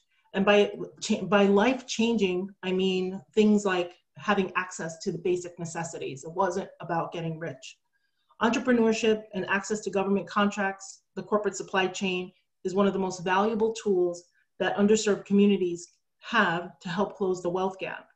This is particularly important during this pandemic, which shined a light on the impact that disparities have on underserved communities in terms of healthcare, access to capital, and contracts. As the president of Gene Christensen Associates, a big part of what I do is connecting corporations and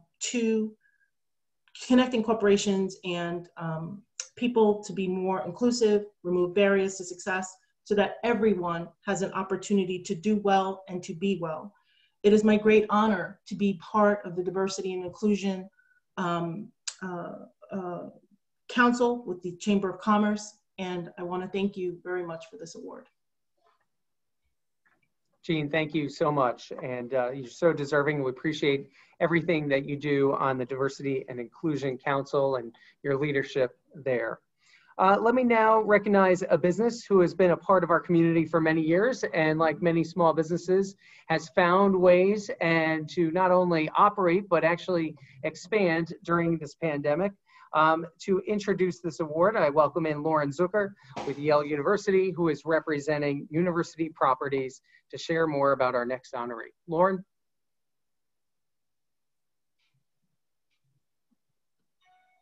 Thank you, Garrett. I'm honored on behalf of Yale University to be giving out this year's Small Business Achievement Award to Claire's Cornucopia. Through Yale's Community Investment Program, we are proud to support Claire's and other local New Haven businesses, creating jobs, reinvigorating New Haven's downtown, and expanding the city's tax base. You heard earlier about our School of Public Health and the incredible work that they are doing during this pandemic. Additionally, through our Yale Community for New Haven Fund, Yale has directly donated over $2 million since March 2020 to local nonprofits to support New Haven residents negatively impacted by the pandemic, including funding Chromebooks for New Haven public school students, supporting learning hubs, purchasing PPE, and providing funding for restaurants to deliver meals to frontline workers and others. We are equally focused on supporting our merchants during these difficult times, and today we are delighted to celebrate with one of them. Claire's Cornucopia is an iconic, organic, and sustainable vegetarian restaurant located on Chapel Street at the Shops at Yale. They specialize in homemade vegetarian, vegan, and gluten-free foods while using sustainable practices. Owned by its namesake, Claire Criscola, nothing keeps Claire down, not even a global pandemic. Having made the decision to renovate the restaurant pre-COVID, Claire and her team pursued the remodel beginning in March and recently reopened in August with a fabulous expanded space. Please come and visit. And while you are there, please support all of your local small businesses, especially during these challenging times. Since inception, Claire has maintained a constant focus on serving the New Haven community and supporting important programs such as New Haven Reads, Clifford Beard's Child Guidance Clinic, Yale New Haven Hospital's Neonatal Intensive Care Unit, and Camp Kesem at Yale, just to name a few. Good things are meant to last, and that is why Claire's Cornucopia just celebrated its 45th anniversary in New Haven. Claire treats her customers and staff like family. She has a wonderful heart, which is why I consider myself lucky to have her both as a long-standing tenant as well as a friend. Now I'd like to introduce Claire Criscola, owner of Claire's Cornucopia.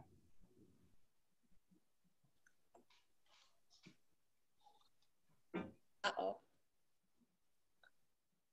Go ahead, Claire, we can see you. I'm trying. Okay, there I go. Hi, thank you so much. This is Lauren. Thank you so much. This is a privilege. It is a privilege to be in the company of all the award recipients. I appreciate all of you and what you do in this beautiful community of ours. When this pandemic first struck, we were devastated like everyone else. Truth be told, the first thing I did though was start stockpiling alcohol and bleach. But right after that, I realized that this was going to be serious. When we first shut down, we actually thought it was going to be 2 weeks. We all planned on coming back in a couple of weeks and the virus would be contained. I don't know where we even got that idea from, maybe eternal optimism or just foolishness.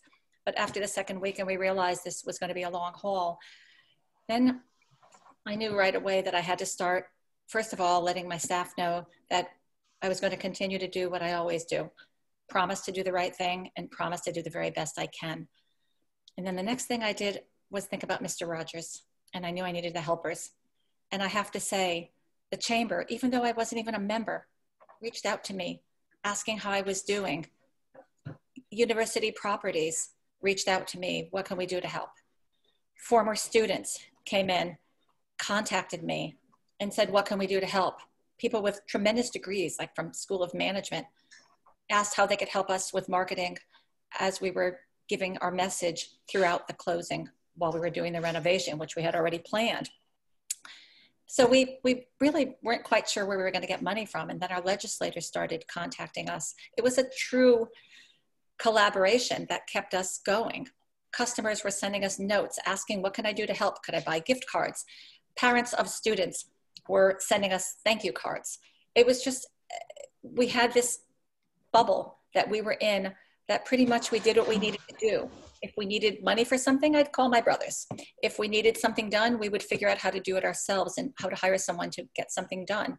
But this pandemic really taught me about the importance of really being part of this greater community. And the chamber is the star of it. The chamber has the connections. They are in it forever, over 200 years. And to help us be successful. And I'm so grateful. I'm so grateful to our bank. I'm so grateful to my staff. I have the best staff. And I'm so honored and privileged to get this recognition because I feel like I'm getting an award for just having the best job in the world because it's a very special place. But Claire's is a very special place because of the people. It's always been about the people.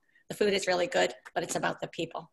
So thank you so much. And I hope we're there for the people for many, many years to come. And I think we will be because we just invested a lot in the place. And it's beautiful, Claire. Thank you so much. Thank you so much. And my daughter loved that cupcake that you gave her last week too. So oh, yay. Wonderful. Thank you so much. And please support Claire's and all of our other small businesses. They need our support at this time. Let me now introduce Chris Amaral of AMS Practice Management to present our Achievements in Manufacturing Award. Chris. Good morning or good afternoon. Thank you. I think if there was an acceptance speech award, Claire might be a strong nominee for it. So thank you, Garrett, and to the whole chamber and team responsible for making number 226 a reality. What an encouragement to see our local businesses rally together to celebrate uncommon successes in an uncommon year. My name is Chris at AMS Practice Management, and we are recruiters committed to our clients' success. We recruit into a large array of positions across several industries, including manufacturing, financial services, healthcare, and legal. We're not just a vendor, we're a partner. We understand that our client's team is foundational to their success, and so we understand that finding the right candidate is about more than keywords on a resume. We go beyond job boards, algorithms, and keyword searches. Our secret sauce is admittedly pretty simple: thorough, be personal, and equip our customers to be the best at what they do. Good recruiting is about seeking cultural fit, personality, experience, and so much more. With that being said, we're particularly excited to partner with the Chamber in presenting this manufacturing award because manufacturing has been such a bright spot in our economy and state despite a uniquely challenging year. Today, the Chamber proudly awards Brook and Whittle Manufacturing based in Guilford with the 2020 Achievements in Manufacturing Award. Brook and Whittle, is the leading sustainable labeling solution provider in North America. They use innovative technology and complex decoration capabilities, ensuring quality packaging that stands out. For over 20 years, Brook and Whittle has provided sensitive shrink sleeve and heat transfer labels for a wide variety of markets, including premium beverage, home care, personal care, food industries, nutraceutical, wine and spirits, and the finest craft beers. Brook and Whittle has expanded their operations in Guilford and North Branford. And now I would like to introduce Jeremy Letterman, Senior Vice President of Operations and Supply Chain, who will be accepting this award on behalf of Brook and Whittle. Ladies and gentlemen, a digital round of applause for Jeremy Letterman.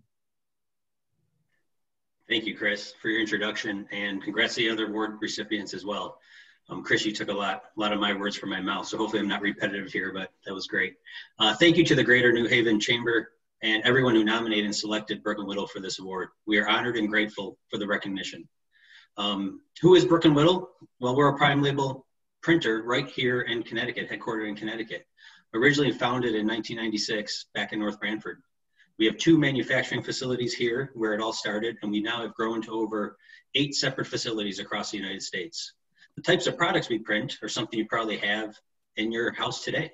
We print from Smart Water to Gold Peak iced tea, various Bath and Body Works products, White Barn candles, and Tostitos salsa, Sabra hummus, Lay's chips, all of which I probably had way too much of during this pandemic.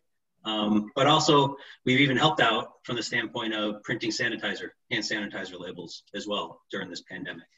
Our customers not only come to us for the beautifully printed labels that we produce, but they come to us for the leading sustainable labeling solutions we provide. There's a lot of talk today about sustainability, pollution of plastic.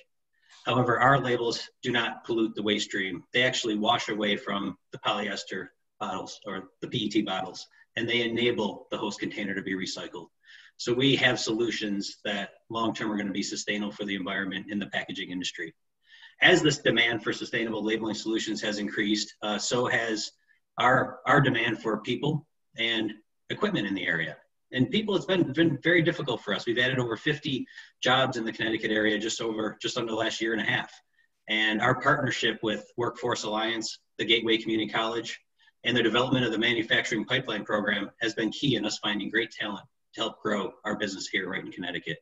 We look forward to expanding this partnership and continue our growth with all of you in the years to come. On behalf of the entire Brook and Whittle team, thank you again for this recognition. We are humbled and honored. Thank you. Thank you, Jeremy. And we are coming close to the end here, but I want to ask everyone to stick around. We have one more important award to do, and then we're going to have that grand prize. So in about 10 minutes, American Green Fuels, our sponsor of the grand prize, is going to be helping us draw that. So please stick around. Now we've come to the time when we would normally recognize our Community Leadership Award. This is the most prestigious award the Chamber gives out each year. There were many qualified candidates this year, but given where we are, that we're virtual, we couldn't be all together, we decided to do something different this year. The Community Leadership Award is relatively new in the Chamber's history when you look at 226 years. Past recipients are listed in your program, and throughout the years, we know not everyone has been recognized. This year, the story of William Lanson, a Black business owner in New Haven in the early 1800s, impacted Connecticut's growth. He has received new attention, and at the Chamber, we want to do our part to shine a light on his story and the lessons it teaches us for how we move forward. The story of William Lanson is a uniquely American story. Born and raised in the early days of the new nation, William Lanson rose to prominence as an entrepreneur, engineer, and civic leader in spite of the fact that he, a Black man, was living in Connecticut where slavery was still legal. Inspired by a community of people who had witnessed and participated in the Revolutionary War, Lanson believed that he also had the right to the American dream. William Lanson was born in 1782 to his mother, Desire, and to his father, Laban Riggs, in Oxford, Connecticut. William was influenced by his relatives and the people from his community. Laban, who also used the surname of Lanson, was a veteran of the Revolutionary War, having served in Connecticut's 6th Regiment. Sometime in the early 1800s, the Lansons were living in New Haven. By 1807, William and his brother Reuben had purchased land, a large open field, from Mary Wooster outside of New Haven's original 9 squares. The area later became the fancy Wooster Square neighborhood. 4 years later, in 1811, William Lanson designed, directed, and participated in the construction of the 1,500-foot extension to the wharf in the New Haven harbor. Lanson's construction was made entirely of stone, which he, his brother Abel, and others quarried from East Rock. After quarrying the stone, Lanson floated the stones downriver into the harbor and placed the stones into position, doing so in inclement weather and often by moonlight. Lanson's construction made it possible for cargo ships to stay in deeper water and for merchants to unload their cargo directly onto the wharf rather than have to transfer items to smaller boats, which would have to row in closer to shore. The construction of Long Wharf had direct positive results for New Haven. William Lanson had become prominent for his building achievements and won the esteem of the city's elite. While working on the wharf extension, President Timothy Dwight of Yale praised William and his brothers, calling them honorable proof of the character which they sustained, both for capacity and integrity, in the view of respectable men. Around this time, William Lanson was serving and developing New Haven's black population, addressing their need for adequate housing, employment, civil rights, and education. William Lanson increased his real estate holdings, which he used to house indigent, sick, and fugitive enslaved black people who had fled the South. Lanson's leadership and devotion to the black community throughout the state earned him the elected ceremonial position of black governor. William Lanson's engineering feat at Long Wharf drew attention from city leaders and enabled him to obtain more contracts for both public and private jobs, the largest being the contract to build the retaining walls for the New Haven portion of the state's Farmington Canal. James Hillhouse, the project superintendent, hired Lanson, who employed a team of 20 to 30 free black men to construct 30 miles of the canal basin. For this project, Lanson quarried his own stone from East Haven's Blue Mountains. Although he completed the job at a personal loss of $2,600, William Lanson was able to pay all workers in full. In addition to engineering and real estate, William Lanson was involved in many business ventures. Lanson owned a fancy carriage-making business, 2 livery stables that consisted of 40 livery horses and carriages. He rented houses to 20 small families and owned a boarding house that housed 5 families. Lanson owned a goods store, a hotel with $1,000 worth of fine furniture inside. He owned an oyster business and a business relating to sailboats. The larger Lanson family owned a dry goods store, a stone quarrying business, and a clothing store. Sadly, William Lanson's hard work and outstanding achievements were besmirched, and his life spiraled towards ruin.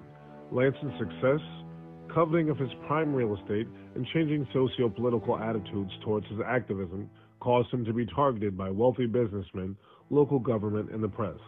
Lanson was constantly harassed by neighbors and police, and repeatedly hauled into court and fined.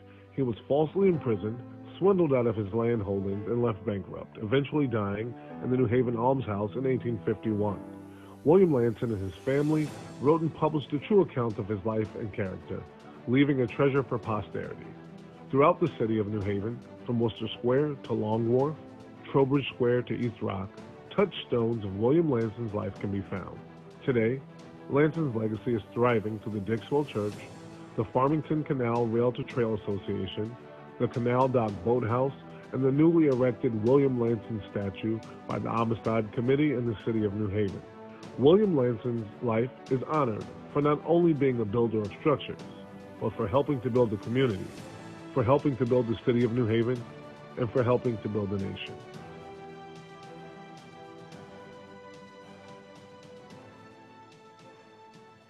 Today, we officially name the Chamber's Community Leadership Award as the William Lanson Community Leadership Award. Special thank you to Charles Warner for narrating that story. And the story of William is a story we still see today. When people are given access and opportunity, they can achieve incredible things. When those ingredients are denied, it is nearly impossible to sustain success. Going forward, we will recognize individuals who received this award in William's name. It will serve as a reminder of him and his achievements, and also all of the achievements that have been lost, the wasted opportunities because of racism. It's still there, and the business community must stand up to create real opportunity and access for all. At the Chamber, we are just getting started. We have much work to do. We know we will do it with you. Thank you.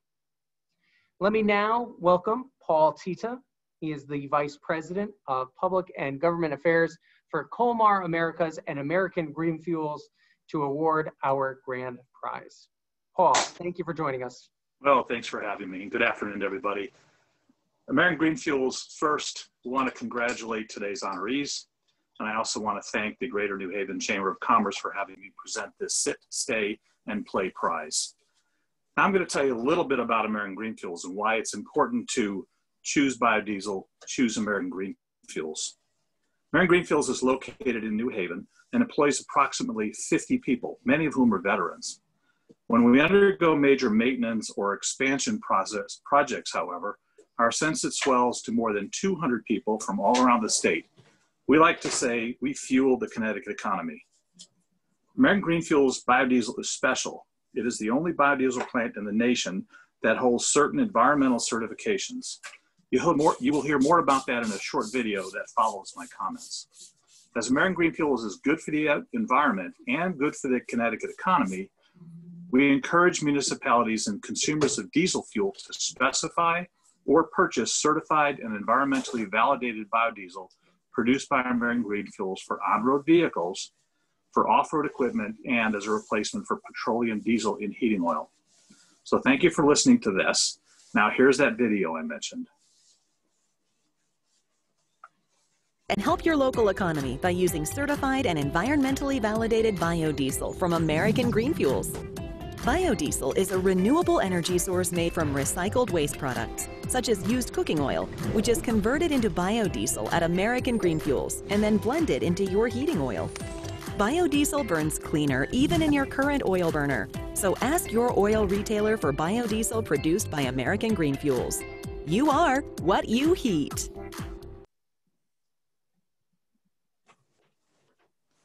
Okay, I hope you found that informative and that you choose American Green Fuels biodiesel.